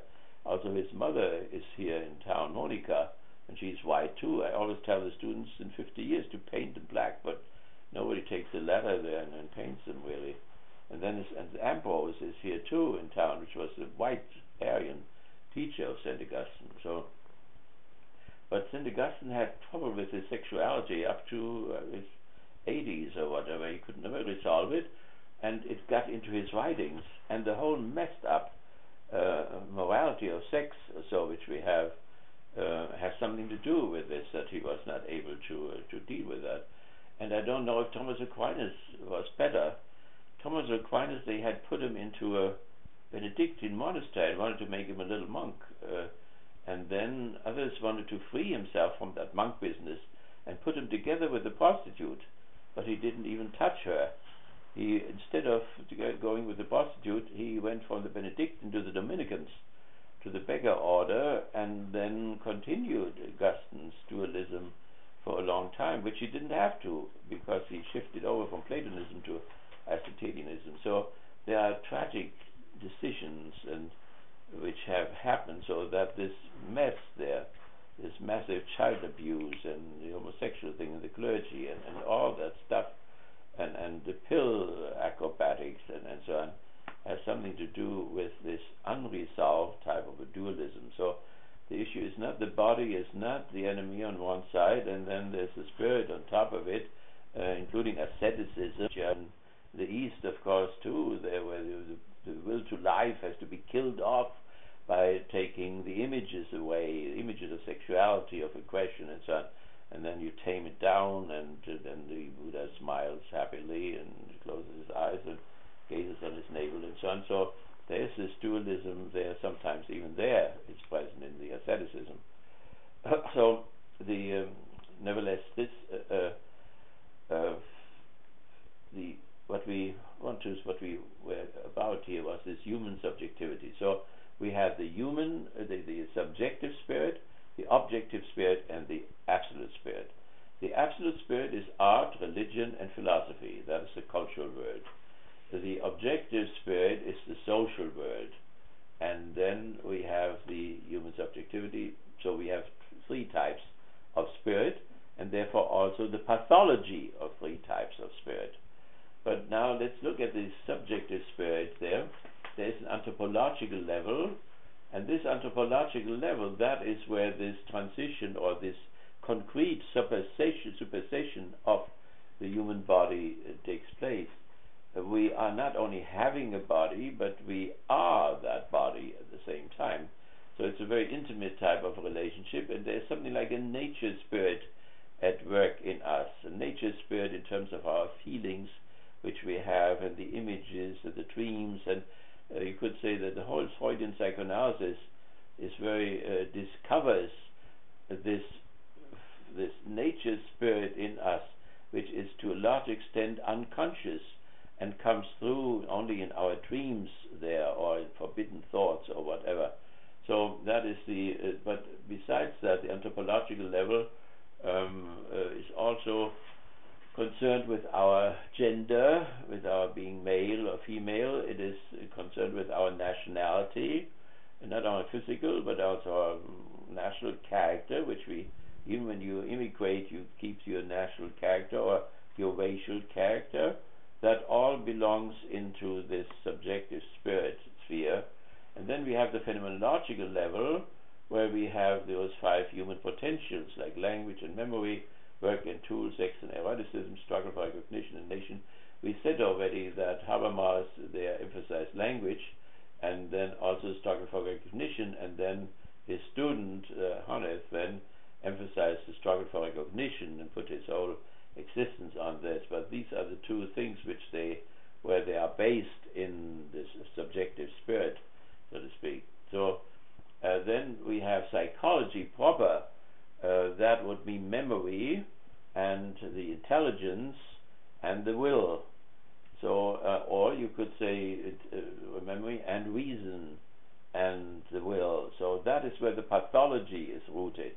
Something has gone wrong with that we don't remember anymore. That is part of this pathology, that we are somehow anamnestic, that we suffer from anamnesis. We cannot remember what we ate last Sunday or so. The Russians do remember, the traditional societies remember, but it is typical for the American society particularly. It has a hard time to remember. I don't think they remember that they just killed 1 million people in Iraq or whatever, or that last week they killed. Even when we discuss the drone thing now, they brought it up. I guess we killed a 16-year-old boy, an American citizen, who had not done any crime, but he was the son of a guy who had, we thought he was a traitor, so we assassinated him in a non-judicial assassination, and so and we cannot even remember anymore that we did that. It was just a few months ago or a few years ago. So that is part of the pathology. That's what we call it. Or then reason and then also will, and the subjective spirit is the basis for the objective spirit and for the absolute spirit. So that's at least one way to look at it. You see, up there where nature is, there of course for the idealist there is something before nature, namely the absolute spirit, God's logic. When you become a materialist, God's logic is really our logic, which we have with Feuerbach projected against the sky and so on. But it makes a great difference how you see all this. If you think there is an idea, there is a divine spirit before nature, who has objectivated himself in nature and returns to himself through man and through man's works and through religion and so on and so on. So that is the idealistic system, and then you turn over to a materialistic one. So materialism does not only mean sex, car, and career or whatever, as we call somebody a materialist, wants to have money all the time. But that's a rather vulgar type of materialism. Real materialism means that you are convinced that there is nothing before nature. That spirit is not the priority in this thing, but the first thing is nature. And out of nature then develops human subjectivity and human spirit, or whatever, if you want to call it that way. So the idealist has a spirit before nature, and the spirit materializes, objectivates itself, and then returns to itself by a process of dematerialization or process of sublimation. You can see that in art, for instance. Architecture is still very heavy. Sculpture becomes already lighter. Painting is still lighter. Music is still seems to have no weight whatsoever, or drama or whatever. So there is a dematerialization happening in this way. Nature is overcome and returns. The spirit returns to itself. That is an idealistic system. And all great philosophy was idealistic. Marcuse and others wanted to write a history of philosophy, where they wanted to look at materialistic elements in idealistic philosophies. The book was never came about. So all real philosophy is really idealistic in the East and the West, and but there are materialistic elements. So Hegel did, for instance, turn around when Jesus says, look for the kingdom first, and everything else, food, clothing, and so on, will be given to you. Hegel would turn it around and say, look for food and clothing and so on first, and then the kingdom will fall to you and so on. That is turned around into materialism in an idealistic philosopher and so on. All our sciences are materialistic. So the professors on campus are all agnostics. An agnostic means when I study sociology or psychology or whatever, the methods which I use there do not reach beyond the finite world, not beyond the senses and so on. But there may be something before there to what everything goes to, but I cannot say anything about that, and that would be called agnosticism. Atheism means that you are convinced and you think you can scientifically prove that there is nothing before nature. But I found out when I taught in the Eastern Europe socialistic universities in where was it, in Yugoslavia and also in East Germany, many of the professors were not atheists any longer. They had become agnostics like ours are here. So we can only have a religion department, not a theology department, because they cannot say anything about this, what is there before. And so they have to stop. But there may be something, they don't deny it, so they are not atheists. Isn't that agnosticism kind of similar to the class of the critical theory, that kind of like you can't say anything about or approach or make images of the absolute? Sure. Okay. Wouldn't that functionally end up being the same thing? Well, no, it could be, yeah. So in iconoclasm means, you destroy icons and so on, so that's a specific type of thing. But they do combine, what we said, Moses, not to make images of the absolute or to name the absolute, and they radicalize Moses even, because Moses is very radical in terms of images. So you could say icons, images, and destroys images. But so that could be called iconoclasm. But with a name, it only says the abuse of names. But names are always bound to finite things, and when you use finite names to the absolute, then that would be forbidden too. In that sense, they radicalize it, and they connect it with Kant. So your question is really if Kant is not an agnostic in that sense, right? So on the level of analytical understanding, yes. So that means analytical understanding is not allowed to penetrate the thing in itself. That could be called agnosticism. We cannot describe what the absolute is. If we do that, we get into antinomies. That means into contradictions between saying God is powerful and God is all just and God is all loving and so on, and these attributes all contradict each other. So when the human analytical understanding, not reason, Kant is the one who separates already between understanding and reason. What we do on campus is really, we are operating on the level of analytical understanding. We analyze things all the time.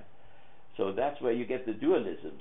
On the level of reason, then, you try to overcome these dualisms, to dissolve these antagonisms, to dissolve these antinomies.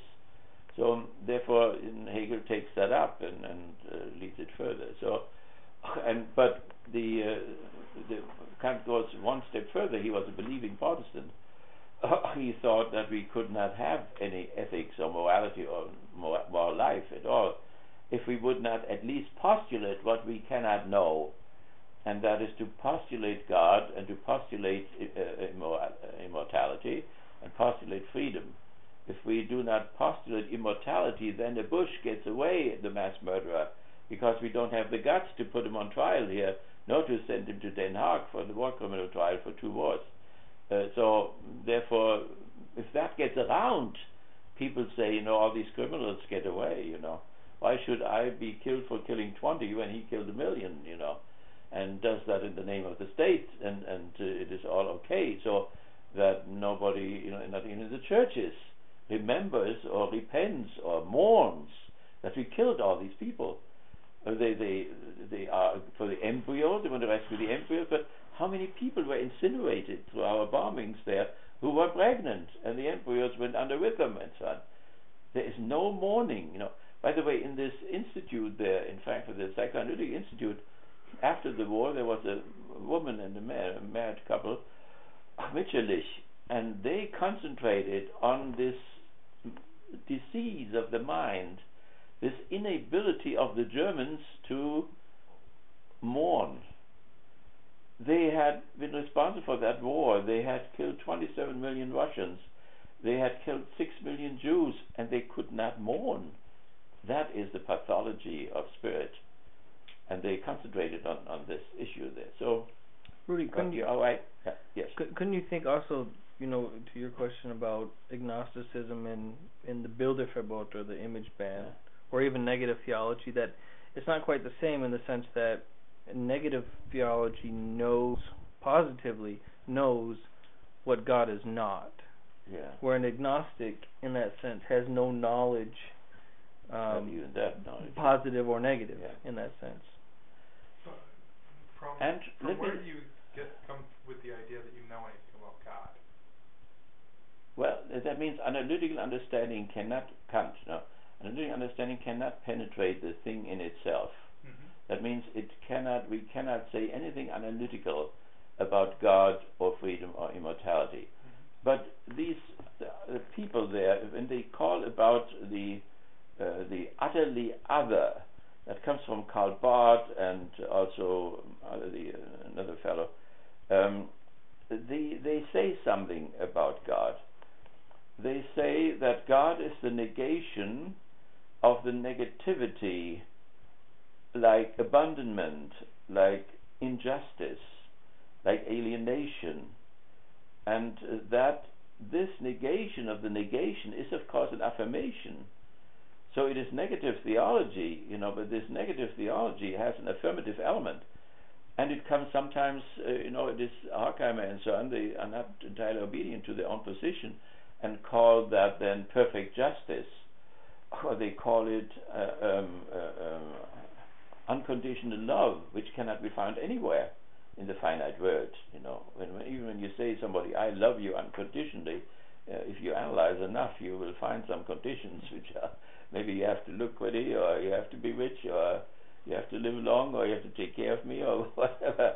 There is some little hidden condition there somewhere. So, and perfect justice go into the courtrooms, listen to that girl who just massacred her lover there, and as they go on day and day, you cannot imagine how they will ever come to any kind of a justice, with this jury.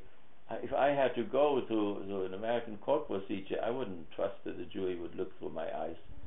I was too many times on the jury, and how almost impossible that is, How can a white jury look through the eyes of a black guy of the slums in Kalamazoo, It's a hopeless affair. And so these are things which cannot be found in the world of appearance, and they are somehow, connected with this totally other.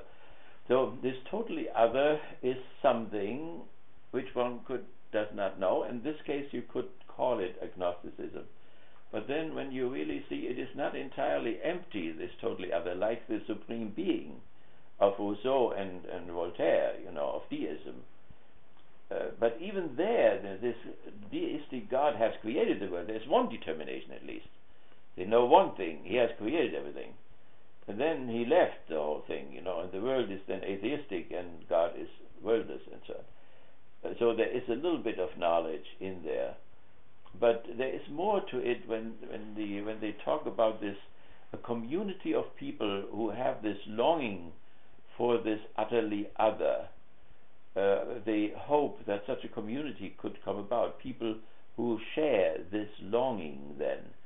And this, what they share is not entirely, they would not build concentration camps, those people who have this longing. They do not want to repress or exploit the proletariat or whatever. So there are determinations which maybe cannot be expressed scientifically. So that the doctrine of positivism, that this positive science is the only way how we can know something, they would deny that. They would say there are other ways to know, So Dostoevsky knows something about this utterly other. And about the psyche. By the way, these two things hang together, because the death of God led to the death of the soul. What the Psalms say soul, or Mohammed calls the soul, Skinner calls the soul. These are very different things. For Skinner, what the religious people call the soul is a black box. And the cognitive psychologists, they have several black boxes. They just multiply the black boxes, and so there is agnosticism for both, for God and the soul. Somehow these two hang together. And when you look at great theology like Master Eckhart or so, it's unbelievable what they know. Today for us, theology has become small and ugly, and cannot let itself be seen anymore in public. And therefore, we very often don't know what a great theologian once was. We still have something. There's Bultmann, and there's Karl Barth, and there's Paul Tillich, and so. But nobody seems to read them anymore, except specialists or whatever. So, but it's a very interesting question now. But definitely, when Horkheimer says, takes Psalm 91 and takes the first verse for his parents, the cemetery, and the second verse for himself, "In you, eternal one, alone I trust." He does know something about this now, but not on the level of analytical understanding, but rather on the level of reason, and maybe just on the level of faith. But faith is not the absence of reason. Faith is part of the human history of reason. That's why animals don't have religion. They cannot have religion because they cannot think. So therefore there is thinking involved in religion. And what this Barder fellow, when he talks about this critical theory of religion, or rational theory of religion, he wanted to get respect again for religion, because it has been emptied out by the Enlightenment, and has just been relegated to a matter of feeling, without any reason. So that we have statistics, the more people get educated, the less religious they are. So only uneducated people are religious, and so on, not to speak of hate against religion, whatever it has done to people, and so on. So therefore, this longing for the totally other, or utterly other, is not something empty or whatever. It is also not something totally transcendent. It is also something at work in one's life. So now it comes from Judaism, it comes from Christianity. We would have to see how much they have negated in these religions, and how much they have reserved, which they can still, or you could turn it around, why they had to reject so much in the first place. They had to reject so much because of what happened in the historical process. That means if we look what has happened in the 20th century, or 19th century, or 21st century, that we killed 250 people, assassinate them non-judicially every month now. And so they say, this idea of an all-powerful and all-loving and benevolent God is simply not acceptable, or is almost not acceptable, and criticize Catholics because they have brought this God already of providence together with the real thing, with the feudal lords and the slaveholders and so on. And then the Protestants have done that even more so, and they could mean Hegel in a certain sense, because Hegel is different from Schopenhauer by saying, that all these negative things which happen in history, God negates them continually and will ultimately negate them, so that the absolute spirit in the end will have conquered Golgotha. This is the image of Christianity behind it. So spirit could be defined as that something which conquers Golgotha, the slaughter bench of the historical process. The spirit is so unbelievably powerful and also good that all this can be, all these negativities can be negated. And they would say to people like Schopenhauer, and maybe also to the critical theorist, Hegel would say, you are wallowing around in this negativity and you feel even good. You are sitting in a beautiful hotel and then you talk about all these bad things and so on. And then you are not even interested to overcome these dualisms, you know. So he thinks that these negativists are somehow, and they were called by Hitler negativists. Hitler was a positivist, so they called him negativists. So that Hegel would be against those negativists, not because he didn't know that there was this horrible negativity around. He has pages in the philosophy of history where he is as negative as Schopenhauer is. But the difference is, where Schopenhauer calls him this cursed optimist, is that it will be conquered, that there is a plan, that there is a purpose, and that the purpose is not a particular finite one, but an infinite purpose is that the spirit comes back to itself and conquers in itself this Golgotha, this slaughter bench. And so the spirit of a family is this power which can overcome the negativity which is there in the battle of the genders or the battle of the generations and so on. This family has a good spirit. That's what we mean. We mean that spirit is the negation of the negativity which is in it naturally, because family is still a very natural thing in terms of the gender struggle and then also a state, you know, the spirit of a state. Hegel is very often attacked because saying that the state is, you know, an image of God in this world and so on. He would say the same thing about the family and so on. Insofar as the state, you know, is not a dead mechanism, a machine or whatever, as it may be for us, but it is a unity of the citizens which have the power to overcome whatever negativity, including the class struggle and so on, is going on in itself. And that's what the people in their rhetoric, you know, in festivities and so on, what they mean is the spirit of the American nation or whatever. We have gone through so much, you know, we will go through this too. We will be up with this crisis now, this, you know, finance disaster.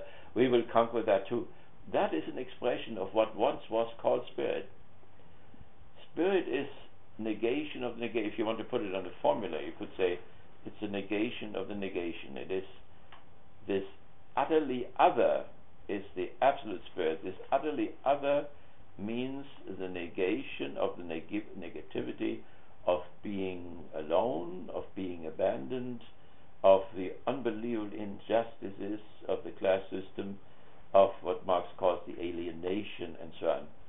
That this, it will ultimately be overcome. That is Hegel's optimism, which separates him from Schopenhauer. But both of them have in common that they know that where we are is hell. That this is hell that we have just killed 1 million. That this is hell that we killed these 250.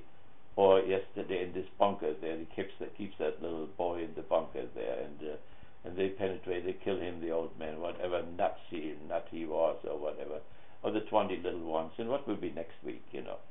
So that means Schopenhauer and that is, I think, in the Frankfurt School too, they have Hegel, Kant, and Schopenhauer. They are agreeing with Schopenhauer and so on about this evilness of the historical process, but they side with Hegel and Kant, you know, that this may not be the last word. So this longing for the totally other can also be expressed that this world of appearances in which we live, with so many injustices, will not be the last word. Only it is not the certainty which Skinner has when he has the mice in the box, in the Skinner box or whatever. It is, you know. For Kant it was a postulate. These words show you that there is no scientific method with which this can be known. And in that sense, you can call it agnosticism. When you say what gnosis really is, when you say gnosis is the analytical understanding of our psychologists, our anthropologists on campus, and so on and so on. That is agnosticism. With this type of gnosis cannot penetrate the thing in itself. But it does not mean that there may not be some other kind of gnosis, or that there may not be faith. which is also a form of knowledge. So then, would it be fair to classify the critical theorists as a faith community? Well, they wouldn't like to be called that way. One could say that the beginning, this island of happiness, had this faith element, yes. But Pollock said it was not continued. But it seems the basis of all of the critique, the mechanisms of critique, kind of come from a particular form of Judeo-Christian values and ethics. And then once you prohibit the images of the absolute and can't approach the thing in itself, how do you go from there and posit an ethics that doesn't require like a faith? It wouldn't be possible, if it wouldn't be possible if that was the supreme being of the bourgeois enlightenment. Then it couldn't be done. But see, even when they now deny, they negate the images, Apollo, Zeus, these are all the images, concrete, the gods of Babylon, the gods of Egypt, these are the images. They are either representing natural forces or they represent historical forces, like decay, the goddess of justice, or Nemesis, the goddess of justice, and so on. Now, they do not negate, and this is a very important word now of this type of logic, they do not negate those gods and their images abstractly and simply say they are nonsense, but in their negation, they also preserve something and rescue it in terms of the truth.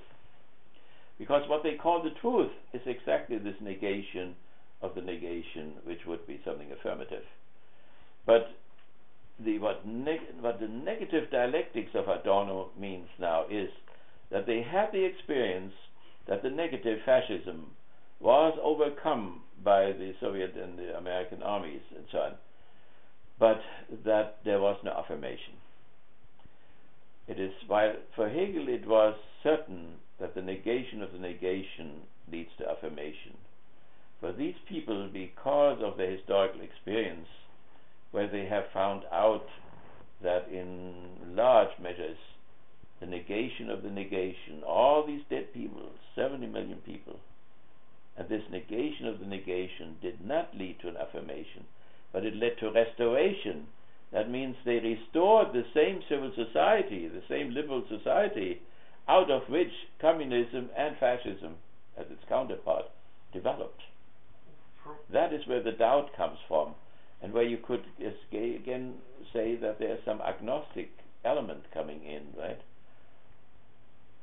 Or putting in religious language, they cannot see, how, as the world really moves, how this message of an all-benevolent and all-powerful God can be held onto. There is the fascist version. You have to get all three of them together in this discourse, because what Hitler did was to push forward what the Protestants and the Catholic had done before, but more in a radical way, namely that this God of providence, the Almighty, the Lord, was identical with historical process, that this God, that this process was one of the predator and the prey, as it is in nature. Turn on the nature channel. And therefore Hitler would say, look, I'm not responsible for nature, I'm not responsible for history. I'm not responsible that every organism has to tear another organism to pieces in order to maintain itself. I just ate a little cheeseburger or whatever. So therefore, and it's going on and on and on all the time. That's horrifying. That is the theodicy experience, for which the Gautama was very sensitive. Other people are completely insensitive and don't feel anything when they eat a cheeseburger. So okay, so let me go back to that thought about not having a content. It has a content in that sense that the images, or that part of the images, or whatever may be true in the image, is rescued. So let's take Nemesis, right? Nemesis means that if you lose measure, if you are measurelessly individualistic or greedy or so, you have to expect that a counter force will set in. That happened in Sodom and Gomorrah, and in Babylon, and in Berlin with Hitler, and so on. That element is contained in the idea that the absolute is the negation of the negativity of greed, of alienation, of dying, of getting old, of being sick, and so on and so on. See what I mean? So the question, what makes it difficult for us is with a positivistic education, we don't know what to do with the negative, right? So the negative is something bad or whatever. So that means, let me repeat again, what they call the utterly other or the totally other is not entirely empty, but it is a negative concept. We don't know the positive, but we know the negative. That this totally other, infinite, in means negation, negation of the finite. It is a negation of the finite. That means of finitude, of the curse of finitude, that you have to die, that you begin to disintegrate already when you're 30 years old, and so on. That negativity is negated. This totally other, this infinite, infinite, is the negation of finitude, of appearances with all of their negativity, with all their injustices and so on. And that is not simply nothing, right? So the Hegel's logic, and I don't know why Marx and these people didn't see that, it is a huge line of definitions of the absolute. The absolute is being, the absolute is nothing, the absolute is essence, and so on. That means these are steps until it comes to that the absolute is spirit, the absolute is idea, and so on. So the absolute is measure, the absolute is the measure of all things, and so on. So that means the whole thing is theology, but not in the way how you have it on television there, but theology as Master Eckhart had it, theology as Thomas Aquinas had it, theology as Plato had it, theology as Aristotle had it, and not the watered down thing for the catechism thing, right? But the content of the catechism is preserved there. It's only the form which is different, not the content necessarily. So how do you arrive at an actionable system of ethics from a negation of negativity in the totally other? Well, you would say, that it is our task, for instance, to negate the negative wherever we find it. That means to overcome alienation, to overcome the abandonment of people, the loneliness of people in the streets, and so on. Marxism. So the whole Marxism you can derive from it. The question is, why do some people not have this longing and so on?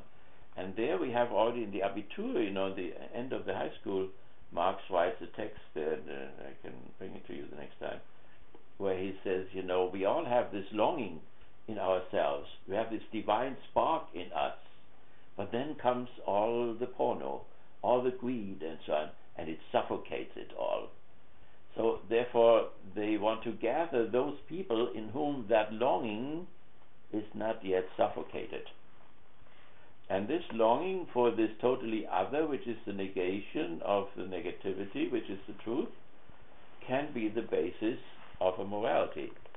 Now Habermas thinks you can have this morality without all theology of any kind, But when you see what he does, he starts out with language then. He says, when I talk about nature, I must be truthful. Why the hell do I have to be truthful? If I talk about my inner world, I must be honest. When I talk about the social world, I must be rightful. When I talk about art, I must be tasteful. And when I talk about the world of language there, I have to be understandable. And why should I be understandable? Why should I be honest and so on? Well, because if you're not, the discourse breaks down. That's it. That means you have to be ethical, because nobody will talk with you anymore. Bush, nobody talks with him anymore. He lies the blue from the sky for too long. They forgive you one lie, but when you lie all the time, people say you cannot talk with this guy anymore.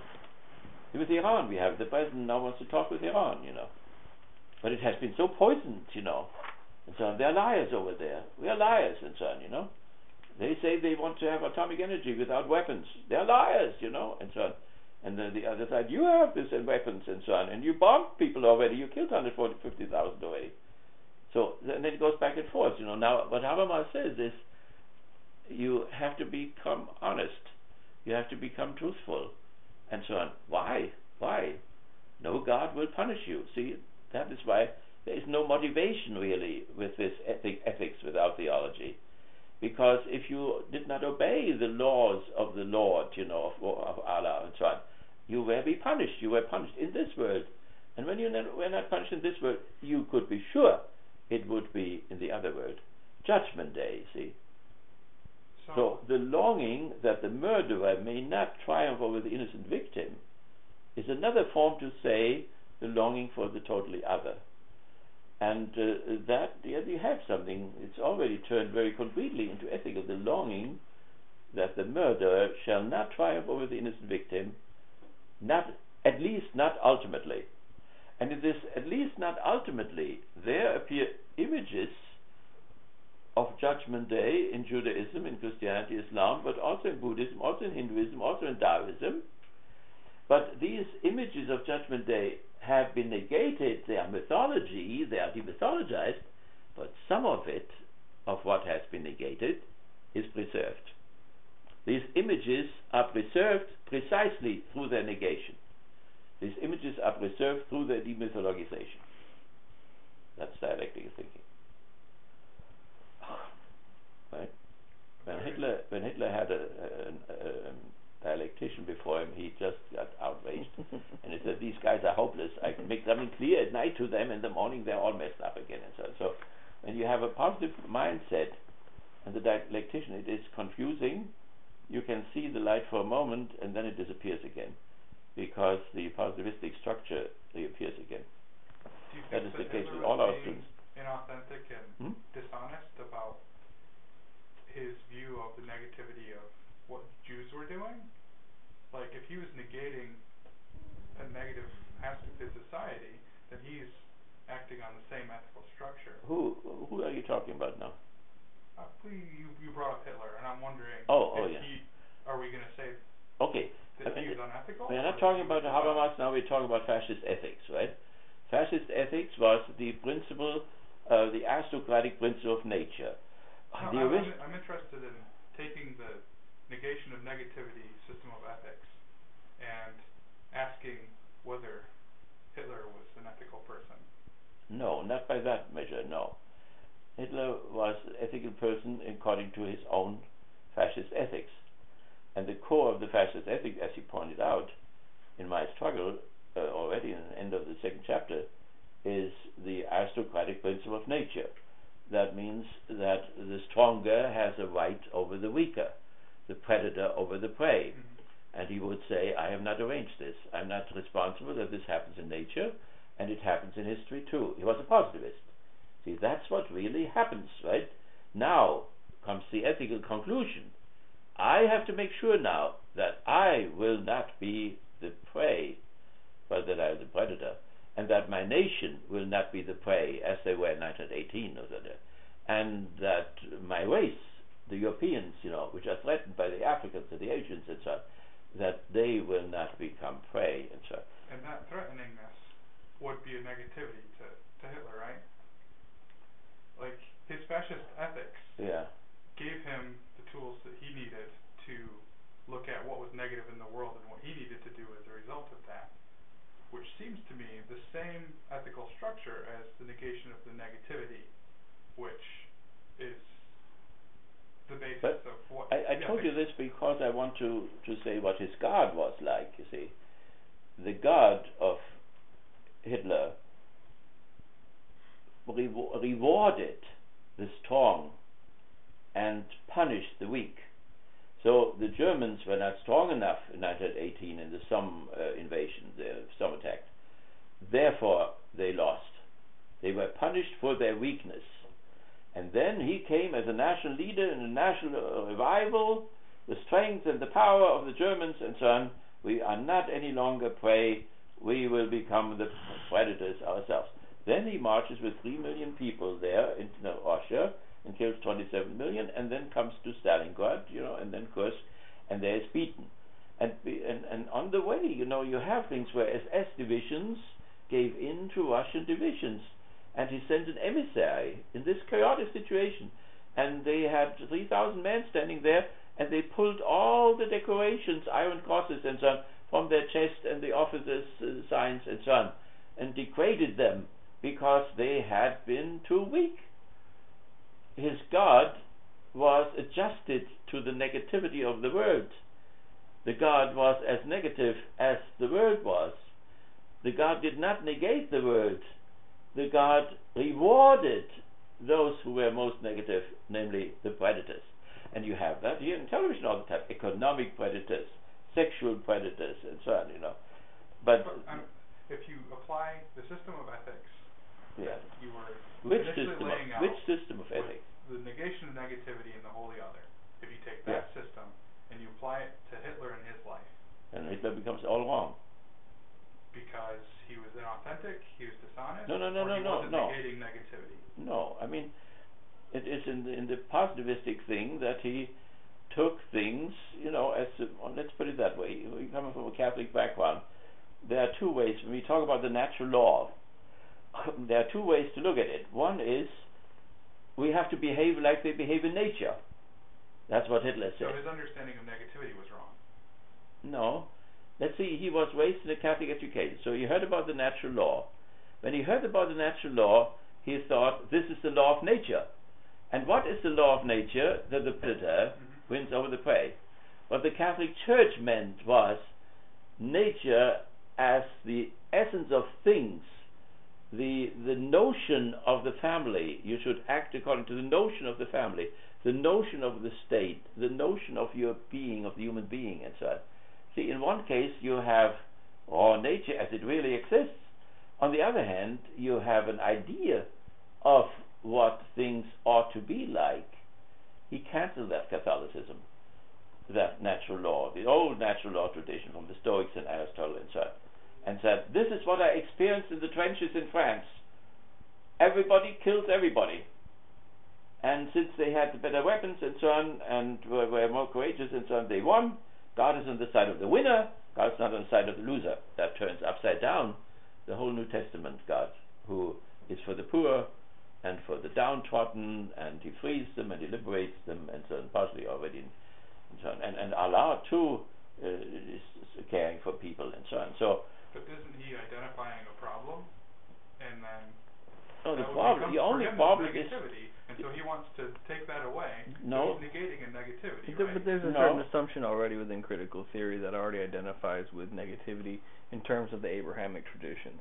So you have to have a particularized notion of what negativity is. Certainly, it's not completely, out there where it can go either way. Okay, let's so in order to. It differs from just being a faith. Well, let's be analytical in the sense that we keep apart fascist ethics, liberal ethics, socialistic ethics, Catholic ethics, and so on, right? So we have fascist euthanasia, and today we have liberal euthanasia. We have fascist eugenics, and we have liberal eugenics. How different are they? How similar are they? And so on. So, but what we have with Hitler is a man who was disillusioned about what the world is. So no idealism or all that he pushed aside, right? He also pushed Marxism aside. Marxism was bad because it was for the downtrodden. It wanted to liberate the fourth estate, the losers. It was on the side of the losers. He thought that if we would get rid of inequality between the classes, between the predators and the prey, and so on, the whole human species would disappear, because all of nature is unequal. The cat is stronger than the mouse, and the cat eats the mouse. That is the law in nature, and that is the law also in history. And we have to conform to that law. And when the German armies were too weak, then they were bad. Too weak is bad. And then they were punished. Actually, they were punished in 1917 already. He had provided leadership. He had called them up to become strong and predators and so on, and to colonize Russia and so on. And what did they do? They are too weak. They withdraw when the Russians are coming. Not only the damn Italians, there we are anyway, but also because there are too much African blood in themselves. But those Germans, they had the real blood in themselves. They should have stood up against that damn Slavic blood there of underlings and so on. So he had all planned it out beautifully, a street to Kiev and a street to Moscow and a street to Petersburg, and it was organized in a network with strong German farmers who were also soldiers, and underneath thousands of Slavs who would do the work. Their birth would be controlled, like it is here, 2.1 children, and they would be fed well so that they could work well, But they would be the prey, and the predators would sit in the cities there in this network like a spider and control them all. That is fascist ethics, right? So the negative is weakness. He wanted to negate this weakness of the Germans. That is a negation of the negation, if you want to, but the Germans were too weak for that. And when they left in the trucks, the German soldiers, and went to the west, Hitler and Goebbels saw this, and they said, what kind of people are this? They leave their women and children, to be raped by the Russian armies coming in, and the Southern Army did rape them. The Northern Army did not rape them, but that was the propaganda, that was the picture, and so on. And so that shows damned weakness, and he had felt no regret whatsoever. He said, you Germans, we gave you the chance, Goering too, Goebbels too, and you did not take the chance. You showed that you were too weak. There is a negation of the negation in a certain sense too, that the God is on the side of the strong and vanquishes or annihilates the weak. And that is the law of the world. So that's very different now from Marx or whatever. Marx wants to have equality. The Old Testament, the bad name, the Hebrew Bible is for equality. But liberalism pays lip service to equality and then gives an equality of opportunity. That means the black Obama can get up there, but the 40 million stay in the slums. That means the class system is not changed, So liberalism and fascism, and Catholicism have in common that they hate communists because communists are for equality. The Pope criticized Castro and so on, and communism, in spite of the fact that he had communism in the beginning of the church. The parishes were communistic. They gave all property to people. And all the orders since the 4th century, up to the present, are all communists. And he criticizes communism, being completely unaware of what he is criticizing. That is also pathology of spirit, Okay, so so equality is the core word there, which you can see. So we don't want to simply to say those bad fascists or whatever. What is our experience now really, and the liberal experience? When they, for instance, don't give health insurance to people except connected with a job, behind there is a Protestant pessimistic anthropology. Human reason and will have not only been damaged, as the Catholics say, they have been practically destroyed. So people are lazy, people don't want to work, and so on. Look for the Presbyterian, He put 70,000 there under his control, and he had thugs who went around in the factory halls beating people up if they went to the toilet too often or whatever. So there is a pessimistic anthropology behind that, There are good industrious people, strong people, winners, and that's the 2%. And the others, the 47% or whatever Romney mentioned there, they are dependent, and they will vote for Obama, etc. See, you have the whole thing there. But is it not really true? When you look around, are there not a lot of lazy people who do absolutely nothing, who do not collect their Social Security and then complain later on that they get only $1,000 or whatever because they worked only half their life, and so on? See, that is the pessimism in liberalism. So, but we have to separate them. We don't want to, that liberals, Catholics, and fascists hate communism and equality and so on. Does not mean that they're equal. They are very different. It would be bad logic to say this, Rudy? So, yeah. It's 1:45. Do you want to? Yeah, we want to do that. Okay. Okay, so we close that up. You have it the next time. You don't have to have it the next time. We have time enough for what you want to do that. We can really be flexible about the test. Take them home, look through, see what you want to do, and the next time we look at a few more of these questions, okay? And now let's look at this. We are right on the theme. We talked about fascism. Now you see the guys, what they really look like. And for the critical theorist, fascism is not only the past, it is a danger in the future. It's a possibility in the future. At the moment, by the way, the right-wingers are very beaten, you know, but don't think they will remain beaten. They will wake up again. They will recover.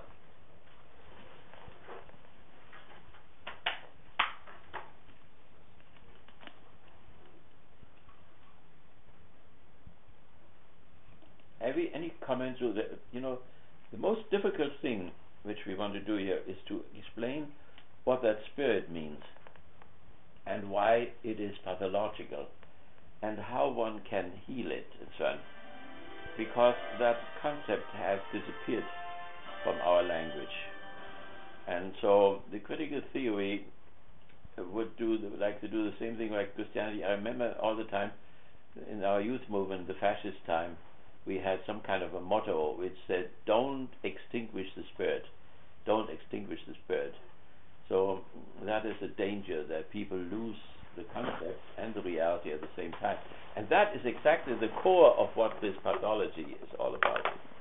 It's the pathology of a spirit which got lost, or which got sick, or which became like Narcissus, or which became like Don Juan, which cannot go out to the other or cannot return from the other, and so on. Now let's look what these guys look like there. Also little details of the movie there and how they put it. So it is somehow based on a real document. You know, this probably was filmed in the house. Yeah, and I gave a speech in a house opposite that on Wannsee in Berlin there a few years ago. And the house is a Jewish house. They are very prosperous Jews. We talked about them, and they expropriated it, took it away from him, and made it a party house. Yeah, I went there just 2 years ago. You went into it, right? I took my students there. Yeah. Yeah. And I mean, Wannsee is a beautiful place. You know, on the lake there, all the boats are swimming around, and. But can you make it a bit louder? Starting World War II. By the winter of 1942, his armies were freezing and starving in the snows of Russia, where his best general had died of a heart attack. Yeah, in front of Moscow there. Yeah. For the first time, Hitler's dream of a German empire to last 1,000 years was in doubt. While he hired and fired generals, and the winter grew colder, 15 of his officials were ordered. That is a Fiesler Storch. It's a very small and slow airplane, and the purpose is artillery observation. So from there you inform the artillery and give them the measurement so that they can shoot right. Yeah, that is the house there. It's and the guy who flies the plane is Heydrich. Heydrich is the chief who leads the whole thing, and he was assassinated a few months later in Prague by insurrectionists. He drove around in an open car and they shot him, and Hitler said, "Why did this idiot drive in an open car? My God!" And he raged about this. There you see the German working class. So the whole thing's a museum now.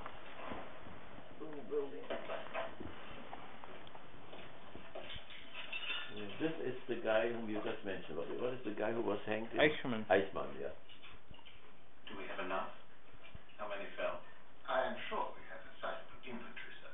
We're sure. They all stole it from the Jews. I know, sir. Itemize the cost. He pays. Make a separate report. That is the attitude to the working class. He has to pay for the whole thing. See, fascists do something for the working class. Liberals do something for the working class. But one thing they do not do, and that is to be equal and dissolve the difference. All right then. They all have beautiful uniforms.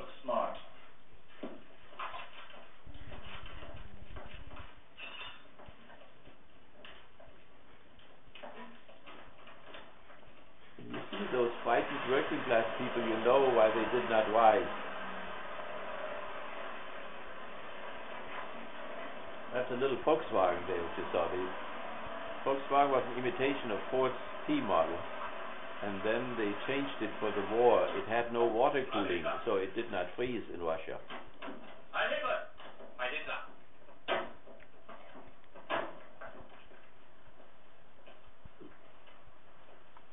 No silence in Latvia. No silence. He's from Latvia. There are a lot of Latvians here in town, and they are as German as he is. This is about 20 minutes south of Berlin. It's fun to say. South of Berlin? South of Berlin. It's like a petty bourgeois playland. Yeah. The first one here is the Jewish who did the racial laws, the Nuremberg laws against the Jews.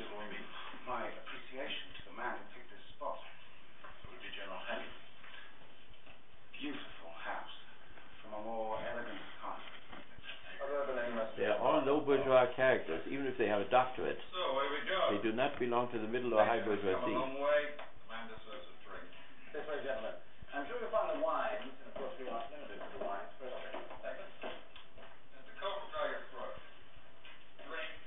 Go. You see what the Jewish bourgeoisie was like. You can look at, from the building, from the architecture. Not built for this purpose. For meetings. These floors are not for boots. It was a private home. Private home, yes. Boots. You believe it was owned by a Jew? There's some dispute. Yes, we traveled it out. Well, we've earned it, surely. Not everyone agreed. So they brought all these government officials, from different departments all together in order to inform them, not that they should make decisions. And it's running like a damn truck. So they claim that they've replaced all the He represents Hitler's headquarters. Hitler was not in Berlin in the Chancellery. He was at the Eastern Front in East Prussia and near Kiev. He had a duchy there. And while he was not there, they governed for him. In Germany, so it was not identical to what he did. He was not interested in that stuff at home.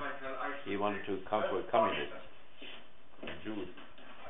Even Jews were only a small footnote in the whole thing. The main thing were the 27 million Russians, the communists. Roland Freisler wasn't here, was he? Freisler he was not here, no. Yeah. But he did all the court thing. Freisler was a communist who converted to fascism and then became the fanatic judge who sentenced all the people who had tried to assassinate Hitler. 1,500, I think. They were all hanged. Bundy Wissenros. Oh, so even Dr. And the White Rose. Yeah, right. Well, he will not be happy. Yeah, right, you're right. Here we are. And how are you? Very well, thank you. I'll make sure that the General sees you. And when will the General arrive? He should be on the ground any moment. There he comes. Heinrich. The super Germanic tribesmen. They see the tribesmen, but they had suspicion he had a Jew in his tree too. In his ceaseless stroke.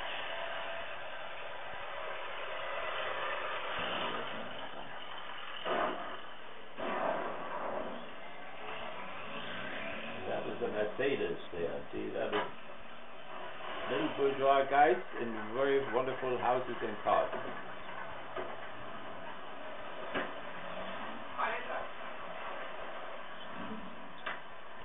These are Germanic tribesmen, blonde, blue eyes. Hitler had beautiful blue eyes, by the way.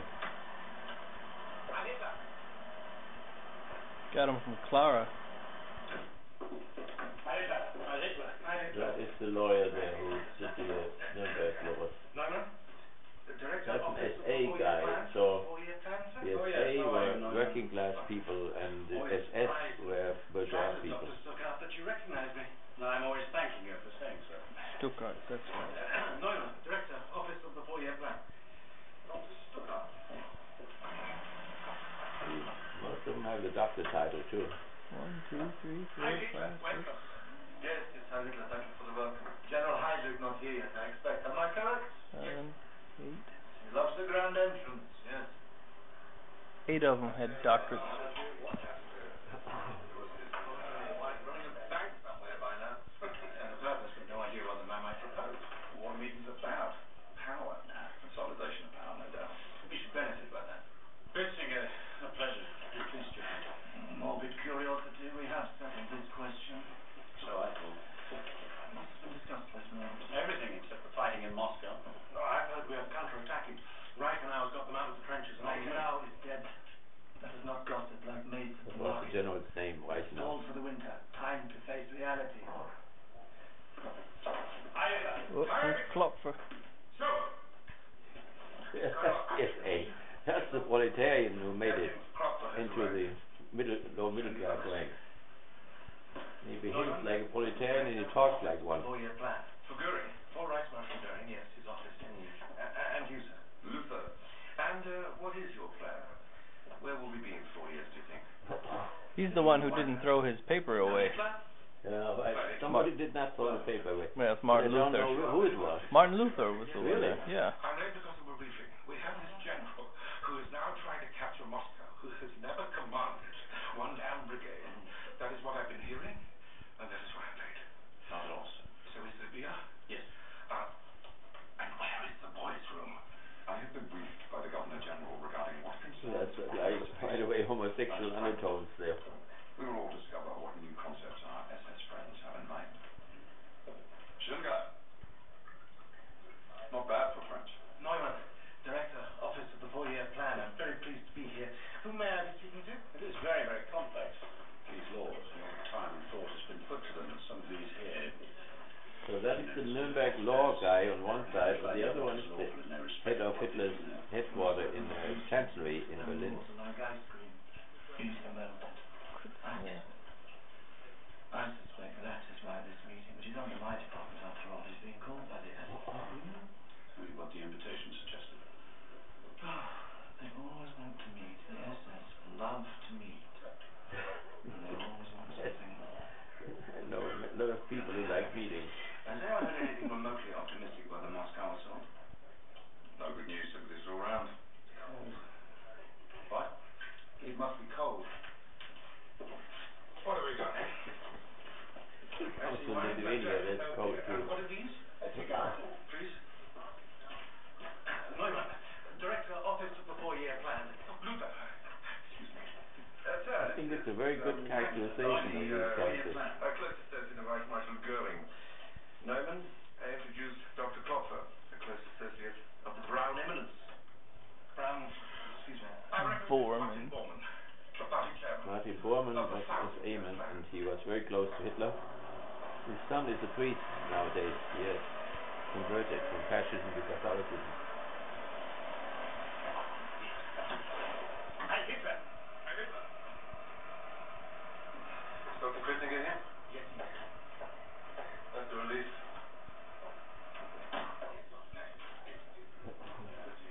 So you see, we call them totalitarianism, but it is not so total as people think. Are they underway? Under the surface, there are a lot of struggles back and forth between the SS and the SA, and the SS and the government people, and so on. Everything is fine. Colonel? He's here, sir.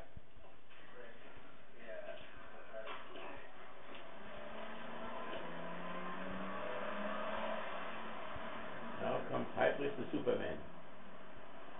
Oh, nice entrance there. Oh, these buildings there are built in last decades of the 19th century. You find them everywhere in Budapest and in Warsaw and so on.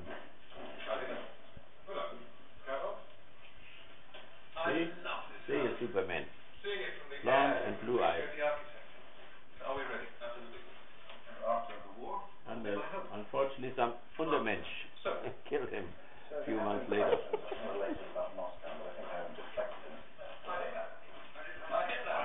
Understood. If we keep doing this all day, we will never finish. With no disrespect to our Führer, it is suspended until the conclusion of business, right? Yes, sir. Very good. That's wine, sir. You have all had what you need. Well, then let us do what we are here for, and refreshments after?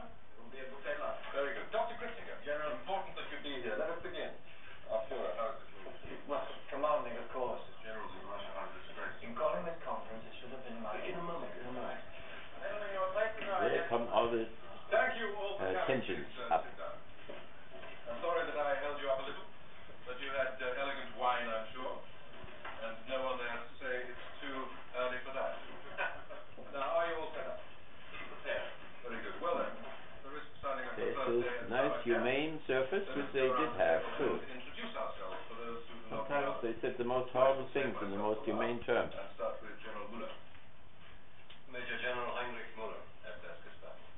Representing the party. It's Gestapo, they have the Gestapo. I'm Christinger, Ministerial Director of the Reich Chancellery. I appreciate being called, but I wonder why I'm here. The topic to be discussed, the coordination of the Jewish question, I believe was resolved. It will be. With the Theorist stating to me and to my superiors, it will be.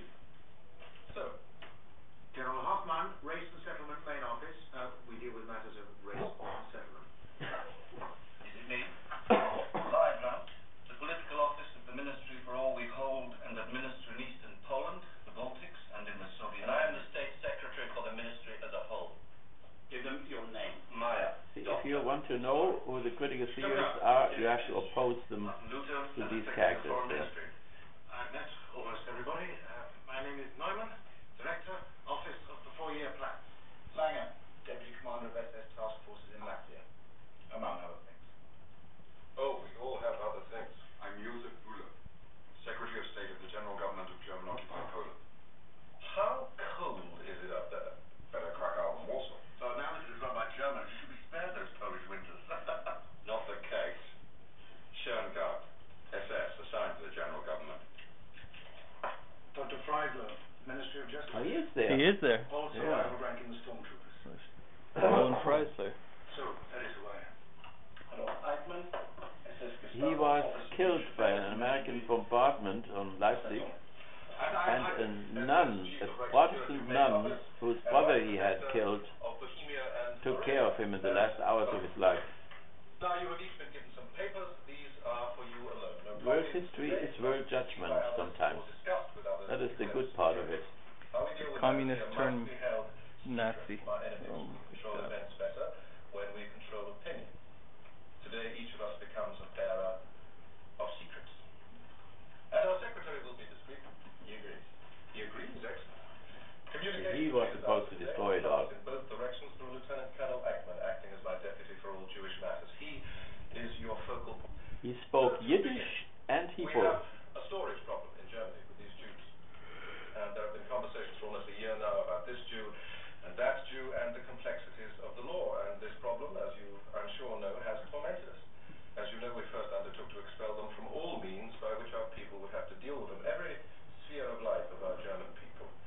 The laws we enacted at Nuremberg, and we should all drink a toast to Dr. Siebert for devising them. Co-author, modestly, I am the co-author. They established the fundamental legality for the creation of a Jew-free society, a Jew-free economy for the world to see, and we indeed have eliminated the Jew from our good national night, life. Yeah. Now, Okay, more see than you that, tomorrow morning. the Jew Have a good night. himself must be physically eradicated from our living space. Clarification. Absolutely, there will be a moment for that. But if I may, we pursued a vigorous policy of emigration, but who would take more of them? Who would want them was the policy's ultimate limitation. Every border in Europe rejects them or charges outrageously to accept them. Even America, thank you, yes, where Jews whisper all the time and Roosevelt see us, still they turn them away.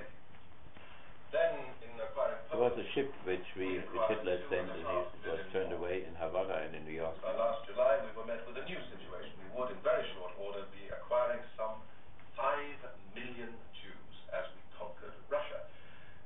The dimensions of this problem, then, have magnified astoundingly. 5 million. Exactly the problem. Our ghettos are full. All those ghettos, yes, it's Polish names. Fully occupied, but hold for now, please, if you would. At that time, last July, confronting this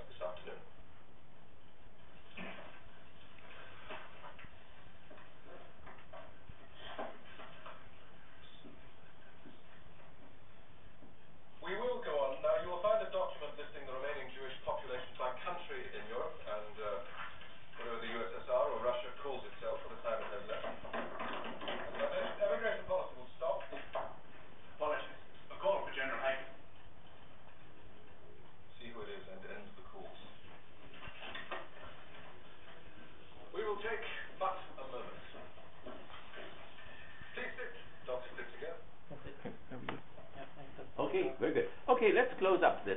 Okay, you all have to go.